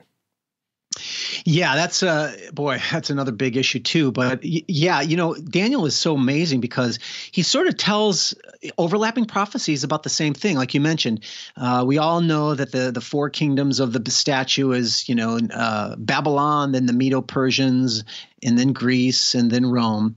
And but those are reiterated later in Daniel 7, I think it is.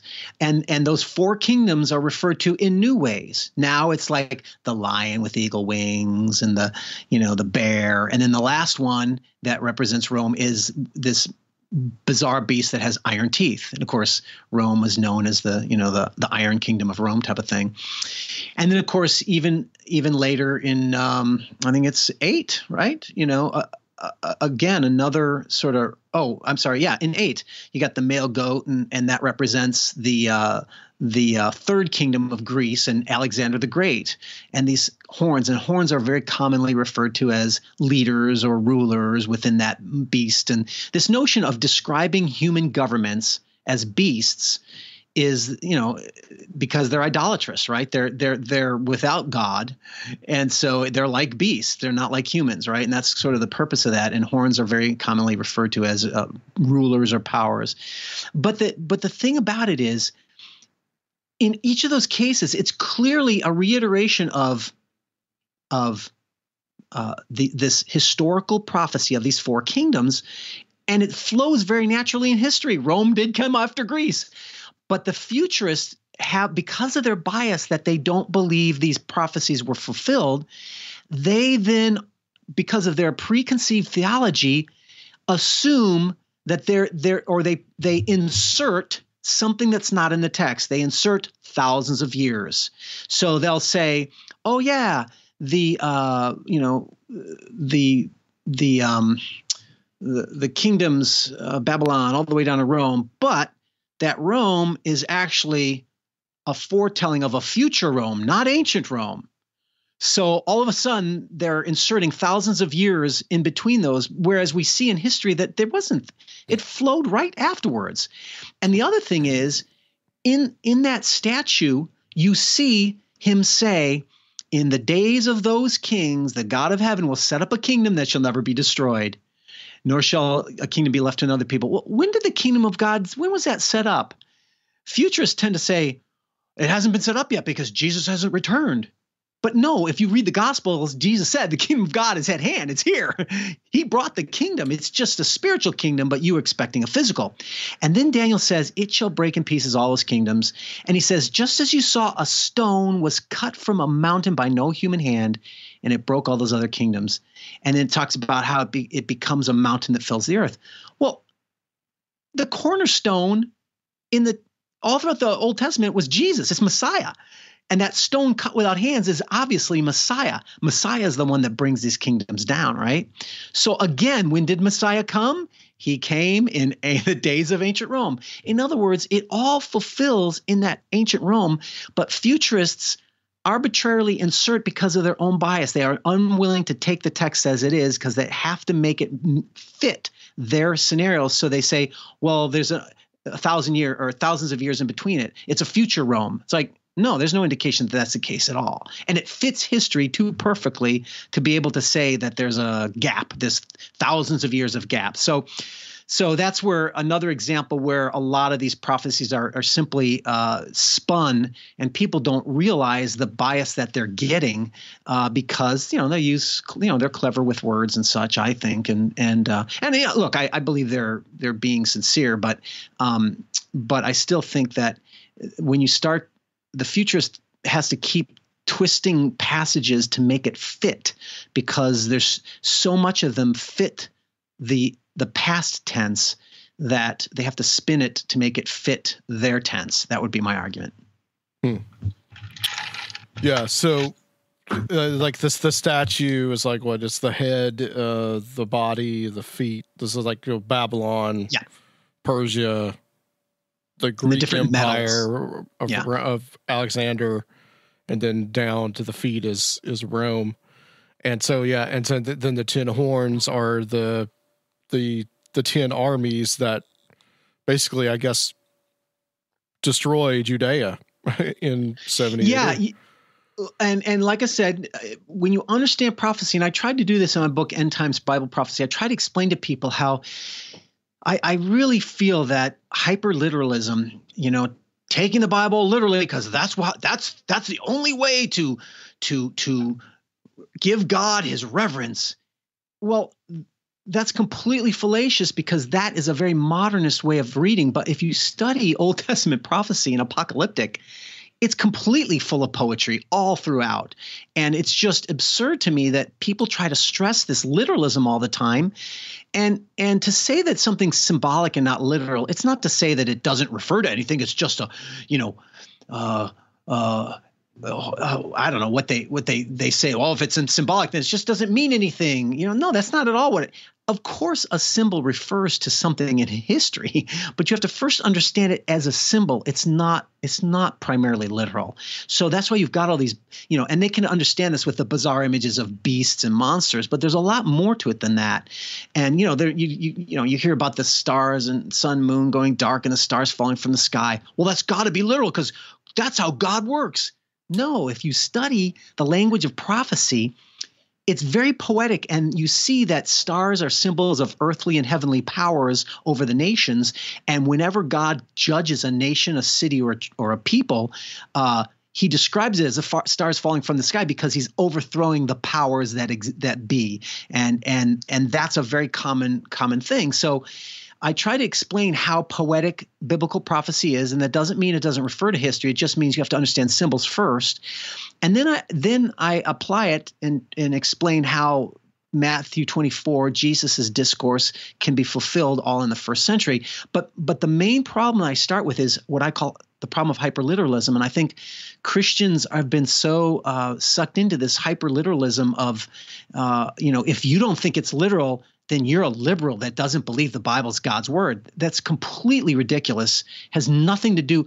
Actually, I would say, if you do not read biblical prophecy as symbolic first, you are the liberal because you're not reading the text as it was originally written and intended to be read. You're imposing your own cultural bias upon the text, and that's what liberalism is. Liberalism is replacing the current worldview with your own worldview. And I say, no, find out what it meant to them in their world, and then use that to understand future cases, right? So that's kind of how I approach that. Apollyon. This is interesting that you use him as the antagonist of the novel series. Why do you choose Apollyon? Ah, yes, Apollyon. That's he first shows up in Revelation 9, and that's where the locust demons are basically released from the pit, from the abyss, and it says they have a king over them, the angel of the abyss. His name in Hebrew is Abaddon, and in Greek he is Apollyon.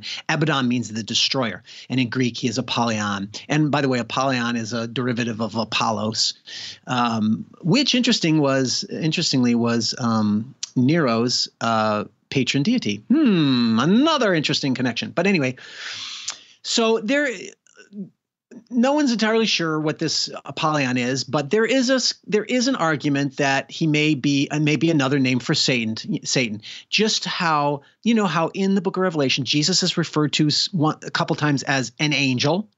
An angel that gives this vision. Jesus is referred to as a lamb with 7 eyes or multiple eyes, right? And so Jesus is referred to in multiple different references, and so might Satan be. And there's a pretty good argument. It's not absolute, and we don't know for sure that maybe Apollyon is another word for Satan. So in my novel, one of the other elements of Chronicles of the Apocalypse is I wanted to not just show the historical events. I wanted to try to capture that spiritual reality that we all read in Revelation, right? This angelic spiritual warfare going on. I wanted to kind of make that come alive. So I show what might it look like if we pull back the curtain and also saw what was going on in the spiritual realm at the same time of the historical events. Look, this is speculation. I'm not saying this is how it really was. This is just a way for me to sort of show theologically what may have been happening, And so, like you said, my villain is Apollyon, which I take to be Satan, but nonetheless, he's kind of like the leading the forces of evil, and he's got his plans as well, because of course he's going to ultimately bring all the armies down and Armageddon and stuff. But he also releases these demonic locusts and stuff, and so. And one of the themes of my biblical storytelling began with Chronicles of the Nephilim. And the premise of that was, if you study the Old Testament, a lot of this is based on Michael Heiser's writings, but if you study the Old Testament, you'll see that there's this theme that goes throughout that we weren't taught as evangelicals, but it's there, Deuteronomy 32. And that is that in the ancient days, in the time of Babel, when God separated the nations, this is Deuteronomy 32, verses 8 through 10. It talks about how God places the nations, the Gentile nations, under the authority of the sons of God, and these sons of God are the divine beings. And I think that they are the fallen sons of God who rebelled against God because they are worshipped as gods, and God judges them because of that. But then he says, but I kept Jacob for myself, or Israel. And so there's this notion that he places the Gentile territories and peoples under spiritual authorities. And this shows up again in Daniel a lot more clear, right? When Daniel talks about, what is it? I think it's in Daniel, 10? I think it's 10, right? Where he talks about how I fought against the prince of Persia and the prince of Greece was coming. Well, that was describing these territorial authorities over these nations as they were warring to bring about this historical thing that Daniel talked about, right? Persia and Greece, right? So there's this notion that the Gentile nations are under this authority, and that's why they're dark, and they're completely cut off from God, and God is only working through this single little nation. But when Messiah comes, the principle is that he will bring back the nations to him, right? He will what does Ephesians say? It says, when Jesus ascended, he led a train of victory and triumph in his ascension. And that phrase is a reference to the Roman triumph. In the Roman triumph, the victor would parade the loser, dead or alive, parade them through the streets to show his glory. So Jesus is saying he took back the authority from all these Gentile nations. He whipped the butts of the gods of the nations, and he took back the authority. Why? This is what it means when it says the gospel goes out into all the nations, and all the nations, Gentiles, are now coming into the kingdom because they're no longer under that sort of demonic oppression that kept them from God, right? And so now they can believe in faith and come into the kingdom along with Jews. And that was the shocking controversy of the gospel. But that's how Messiah kind of fills that picture. So I was telling that story throughout Chronicles of Nephilim, and I realized, I'm not done yet. I got Revelation, and it still applies. So I'm trying to show how all these territorial powers and spirits, and I don't know exactly how it looks like, but I try to show them as the various gods of the nations and how they're all sort of, getting together to try to fight and destroy God's people. But God has different plans that they're not aware of. It's also an interesting concept in this, that this idea of God divorcing the nation of Israel and coming to the new bride, which is the church. Yes. I found that fascinating as well. It is very fascinating. By the way, I got this from Ken Gentry. Listeners, keep your eyes open to a book that's going to be a game changer in Bible prophecy, because early next year, maybe January or February, hopefully, he's got a 2-volume Revelation commentary coming out, which is partial preterism. Partial preterism. It is the view that I'm using in my books. He's a friend of mine. I was able to get an early draft of the book so I could use the scholarship to guide me. And it's called The Divorce of Israel. And that's what he calls the book series, the commentary on Revelation, because his premise is this. This is that element that I told you how God is going to judge Israel. Well, here's the principle. The book of Revelation is about 2 women, the harlot and the bride. The harlot represents unfaithful Israel, which, the Old Testament prophets called Israel a harlot all the time, right? Why? Because she was unfaithful, because she didn't worship Yahweh. They kept worshiping Baal and the Asherahs, right? But in this case, it wasn't that they worship Baaling. It wasn't that they're worshiping Baal. It was that they murdered the Messiah.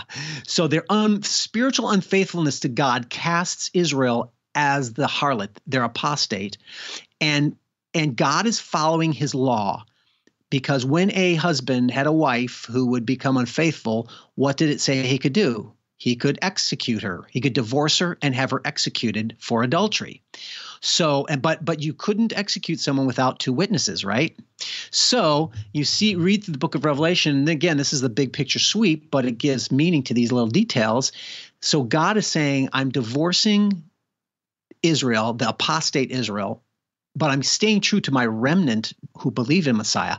But as the nation and the old covenant, I'm divorcing her, and I'm going to execute her, which is the destruction of the temple and of the land and putting them all into slavery and such, which is what happened, and another diaspora.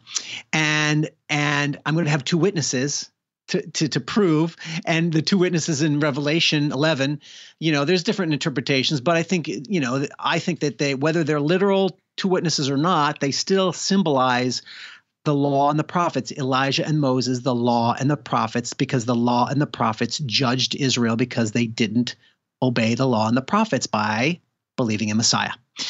And then but God would never marry another bride until he's divorced the old one. And then by the time you get to, Revelation 20, what do you hear? Or I'm sorry, Revelation 21, you hear a new heaven and new earth, a holy city, the bride of Christ. So this is another thing where people automatically assume, oh, new heavens and new earth, that's got to be the end of the world. No, there's a whole nother way of understanding the new heavens and new earth is first and foremost a covenantal imagery of the new covenant. It's an expression of the new covenant. You go back into Isaiah 66, and that's what you see. You see a description of the new covenant with judgment on Israel. Now, in Revelation itself, it says it's a symbol. It's not literal in this particular case. I saw the holy city, New Jerusalem, coming down out of heaven from God. That's in verse 2. Then he reiterates the same thing down in verse 9, and he says, I will show you, I will show you the bride, the wife of the Lamb. He carried me away in the spirit to a great high mountain and showed me what? The holy city, Jerusalem, coming down out of heaven. So he clearly says this whole new city, Jerusalem, it's not literal. It's symbolic. It's symbolic of what? The bride, the wife of the Lamb. What is that in the New Testament? Can anyone deny? I don't have the scriptures at my fingertip here, but obviously the body of Christ, we are his bride. We are the ones who marry the Lamb. And so he's describing this marriage to his own people because, and what are his own people now? There are this believing Jews melded with believing Gentiles, which is a complete new entity in a sense, but really it's the true entity all along of God's people. And so this is where you get this notion of the divorce of the old covenant Israel and the marriage to the new bride, which is the new covenant. Now, this all began at the death, resurrection, and ascension of Christ, no doubt. Truly, the new covenant was inaugurated, and it was legitimate. But like I said, God, look throughout the Old Testament, God always validates historically what he's doing spiritually. Even with Christ, right? He said, my miracles are to show to you that I'm the one who I said, I'm the coming Messiah. Believe me because of the miracles, And so God validates himself historically. And that's why the purpose of Revelation is, it's like saying the new covenant was inaugurated in Christ, but then 40 years later, one generation, Jesus said, all these things will happen on this generation. So within one generation, it was finalized, vindicated, and consummated, the new covenant, right, in the destruction of the old covenant elements. So that's sort of that's that picture that's going on. I hope we're not becoming too abstract. Here I am talking about the power of great story, and we're focusing on the theology. But my goal is so I'm telling this story, and the story is, like I say, I'm following this Jew and a Christian who's a servant, and the Jew are basically following this Roman prefect who's given this task from Nero himself to track down this book. But of course, by the time they discover what it is, the Roman now realizes that this is no danger to Nero. Nero thought this guy was plotting assassination of him, but it's not. It's something different. And so there's a change of mind that goes on with him. But through that, we take a journey through the 7 cities of Revelation. They don't go to all the cities, but they go to Ephesus. And so we see a little bit about what's going on in each of those 7 cities spiritually that matches the book of Revelation. We see the spiritual warfare that's going on. And then we follow these guys. They go to Patmos and find John, and then they end up going to Jerusalem. And here's what happens is the Jewish revolt against Rome began around AD 66. And in Remnant, I tell that story about that revolt rising up. And a lot of these Jews thought that, now keep in mind, they didn't believe Jesus was the Messiah, but they did believe that the Messiah was about to come right there to free them from Rome. Right. And even Josephus did, and they even said Daniel proved it. Daniel shows that it's supposed to be happening right around now. So some of them even thought that they were Messiah, right? Because they were military, and so there's all these rebels and little rebel armies, and it's like a civil war going on at the same time that Nero sends Titus and Vespasian and the Roman armies. And so I'm telling this story. Meanwhile, these Christians are in Jerusalem. The Roman armies are coming down upon them, and they got to convince the Christians to leave. And the problem is the Christians there are infected by the Old Testament Judaism, and they don't quite believe them. So are they going to get him out in time or not? That's the thing. And that's the question that they ask. But this is just the beginning, because this is only book 2. There's still 2 more books to go. So there's a lot more to tell of this story. But I wanted to give it through the eyes of how a Roman might see what's going on, how a Jew might see it, and how a Christian might see it, and sort of integrate all those views into these different characters. And meanwhile, have these angelic warfare going on, and there's even some angels that end up helping out the Christians, and they don't know that they're angels, So it's kind of a cool and I have warfare going on, and I deal with a lot of moral issues, like were there some Christians who fought back, because were they pacifists, or did some of them fight back, and what was their premise for that? When these Jewish wars were coming up, right? Did the Christians just go and hide, or did maybe some of them wanted to protect the other Christians, and what would that look like, So I take us through that journey through the land and through all the various cities in Israel to give you a feel for it. And then they finally end up in Jerusalem, and that's where the big battle showdown is coming, but it's not quite there yet. And that's that's the cliffhanger. Like the 144,000. Now that's a symbolic number. Yeah. But that denotes that remnant that's left of, I guess, Jewish Christians. Yeah. So, this is the, who are the 144,000 and all that. And look, I think it's pretty self-explanatory, self-evident that 144,000 is symbolic number. I don't think it's literal, because, of course, it's 12 apostles times 12 tribes, right? That's the new times 1,000. And the 1,000 in Scripture tends to be a number that means perfect completion. In other words, God's going to wrap it up, and this will be his complete in this case, his complete number that he wants to save, and it seals them from every tribe of the sons of Israel. So this is this is what he's saying is the Jews began at Pentecost, right? The whole point of Pentecost was showing how there are men from every nation, all the tribes of Israel, and from all the nations, the Gentiles as well, Gentile nations, that is, who came to Israel and got saved. And that was a sort of the fulfillment, the beginning of the fulfillment of God bringing in Jews from the 12 tribes and saving them. And so these 144,000, even if you think it's literal, go ahead, that's fine. I don't care. But I think it's just symbolic of the fact that these are the Jews who believed in Messiah. Would they not believe in Messiah? Of course they believe in Messiah. God, you can't say that they're Jews who don't. So these were the ones who believed in Jesus, and they're the ones that God protected. And by the way, this is all connected to Matthew 24. Classic verse that people always talk about. When you see the abomination of desolation, this is Matthew 24, verse 15. When you see the abomination of desolation spoken by Daniel standing in a holy place, then let those who are in Judea flee to the mountains. Let not the one who's on the housetop not go down to take one of his house. Just flee, get out of there quickly. Well, that all makes sense in that time period, because if you look at Luke 21:20, it's the same. He's getting the same sermon, and Luke is sort of written to Greeks mostly, I think. And he explains the Jewish imagery. What is the abomination of desolation? A Greek wouldn't necessarily know that, right? So if you read Luke 21:20, he literally says, when you see Jerusalem surrounded by armies, know that the time is near and flee to the mountains. So he's basically telling us the abomination of desolation in the Gospels is defined for us as being Jerusalem surrounded by armies. And those are pagan armies. That's why they're abominations of desolation. They're going to bring desolation to the temple. And lo and behold, Eusebius, a famous church father, tells us that the Christians did flee, and they went to the mountain town of Pella. And Pella was one of the towns that was completely destroyed by the civil war that was going on between Jews and Greeks. In Israel, Jews were rising up, and there was always animosity between the Greeks. And of course, the Greek cities of the Decapolis were mostly Greek, and Pella was part of that.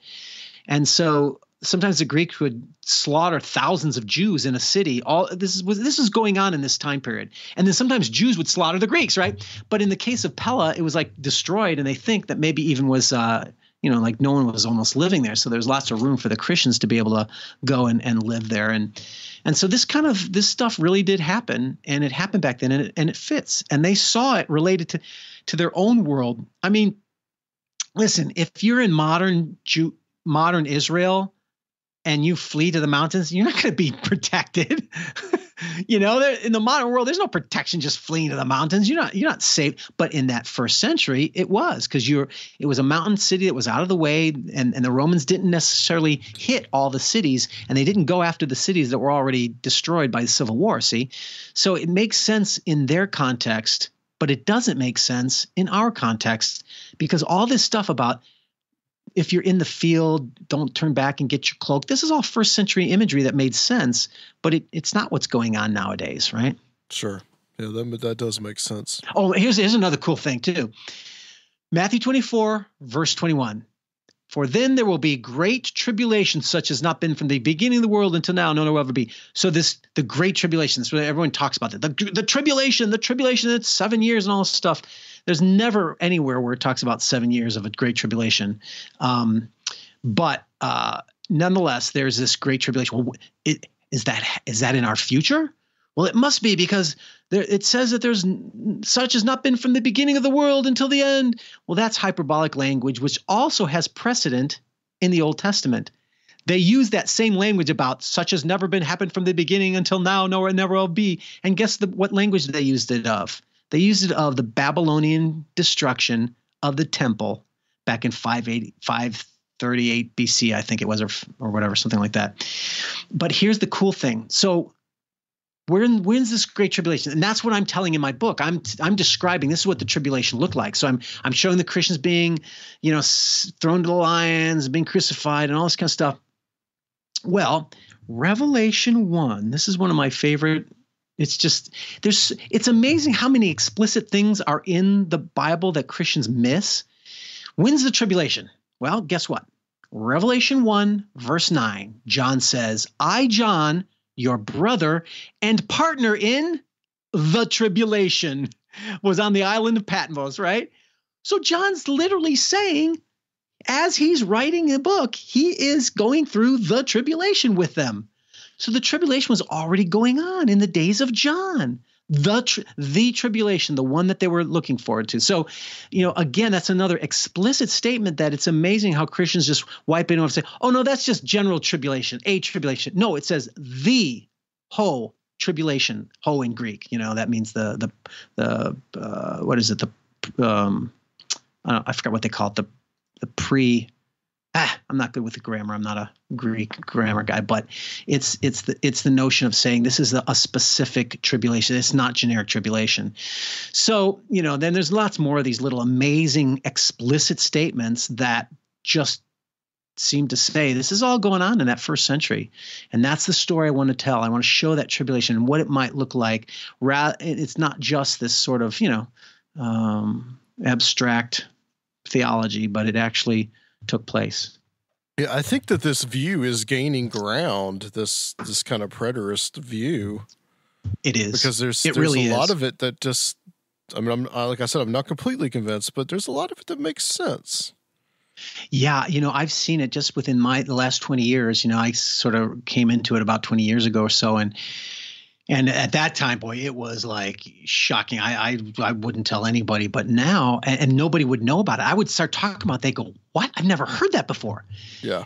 Now there's still a lot of people who don't really know it. In fact, I honestly, I really haven't yet read someone critiquing preterism who described it accurately. They don't know what it really is, but at least they try. And a lot more people are aware of it. But I do think I'm amazed when I'm interacting with people on Facebook, how many people are like, yeah, great, Brian, I'm partial preterist too. And I'm just surprised at how many are in the camp. And I think that it's growing. And I think they're having the same experience that I had, which was this, when you keep seeing these predictions of Christian Bible prophecy pundits wrong over and over and over again, you start to think maybe the problem is not with the individuals being wrong, but it's the problem with the system itself. And maybe I should consider other systems that might have a better way of describing things. At least consider them. You owe it to yourself to at least read the various viewpoints, which I hardly recommend getting those like four view books or something like that. And listen to the guys interact with from the various viewpoints and start to say, which has a little bit, which of these has something that makes a little bit more sense, and explore that deeper. And I think people are seeing that in preterism because these futuristic predictions are just wrong over and over and over again. Well, Brian, I think we'll leave it there. I think that's a good place to stop. There's a lot more I'd like to ask, but time constraints. I guess I'll send you something on Facebook or something. But feel free to, or email me. Absolutely. Where can people get the books, and people can see your other works? Well, look, if this stuff is shocking to you and you're really curious about it, you don't want to jump into something, but you want to find out a little bit more about what this stuff is about, Godawa.com. That's my website, GODAWA.com. Everything's there. I've got all my books that I've written, and you can click on, and I made it a very interactive, interesting website. I provide a lot of material for people, free stuff. And I describe what's going on in the storylines, and I even show pictures of the characters, and I have artwork. And I also have a lot of scholarly articles that are free, that are relevant to all the material I'm talking about. So you can really find out a little bit more if you don't want to jump in. But basically, all my books are in Kindle, paperback, and audiobook form. All my books are, and you can get them all at Amazon. And so ultimately, that's where you can buy it. And there's also a love triangle in the second book. Yes, thank you for pointing it out. I tend to be caught up in all the action stuff, but I'm actually proud of the fact that I have this a love story going on. And I intend, by the way, to take it to the end of the book. And it is my major, the love relationship is my major focus of characters. My main characters, my two main characters are that.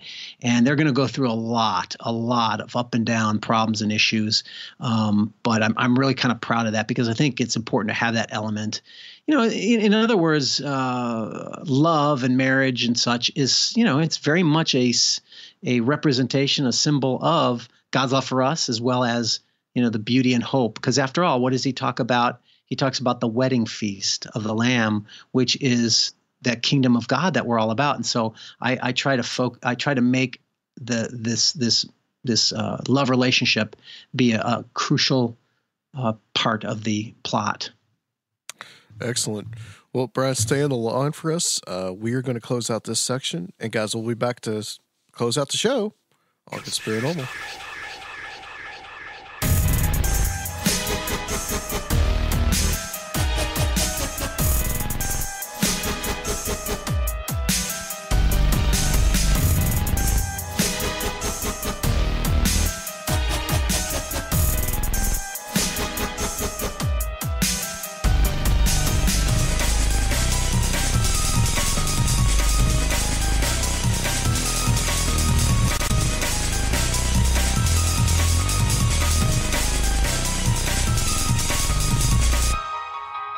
And Rob is about to pass out. Yes. So we are going to close out this show because I can't have a sleeping producer on my hands. That's Luke's job. I will not take it. Right. The co-host is the one that usually sleeps. So, any thoughts? I did understand most of it. I tried. You did understand? I did not. You did not. Okay. Most of it. Yeah, it's a lot of that stuff is kind of hard to wrap your brain about. Well, I mean, it's interesting what he's doing. Coming up with this fictional story tied around, all the biblical events and all that, and not knowing the biblical events enough to follow how the fictional stuff ties in. Made it tricky for me, but I do. I mean, I commend him. It's a really cool thing that he's. I think it's fascinating. I really do. Like I said, I'm not like quite there yet to the preterist view, because I still think there's some questions that I have. But it does seem to kind of match up to what happened in actual history. And I think like most Christians on this planet really wouldn't have a problem with it. I think it's really the few people like the dispensationalists and futurists, which is mostly kind of like your more evangelical Christian worldview. Like I don't think fear. You take that fear away, then I don't think the Lutherans, for instance, I don't think they'd have a problem with it. I don't think the Episcopalians would have a problem with it. I don't think the Greek Orthodox would have a problem with it, or the Roman Catholic. So I'll just state that, But it's interesting to entertain it. So I really want to thank Brian for coming on, and I want to thank Jason Fabok for coming on. That was really cool to speak to him. He really loves the show. Yeah, it's always cool when people reach out to us like that. Yeah, and it's really cool that somebody that draws for DC Comics listens to our show. I think that's really, really great. So we will leave it there. We do still have the Patreon up. Rob, you can tell people where to get that. Yeah, go to patreon.com/Conspirinormal. We got quite a few bonus episodes up there now. We still got t-shirts if you want to jump into that tier. But there's several different levels you can contribute there. And if you want to just do a one-time contribution, you can go to our website. That's www.conspirinormal.com. And if you don't want to go there because you don't have the extra money, we understand. But a nice, quick 5-star review on iTunes means a lot to us as well. Absolutely. Next time, I'm not going to say who's coming on. I'm going to leave it. You know who it is. Oh, that's right. But I want to leave that as a surprise for when we drop that show. Needless to say, this is something that I'm very excited. I forgot who it is. I'm kind of excited now. Very excited about interviewing. I'll just leave it at that. So, guys, thank you so much, and we will be back next time on Conspirinormal. Go to bed, Rob. Okay.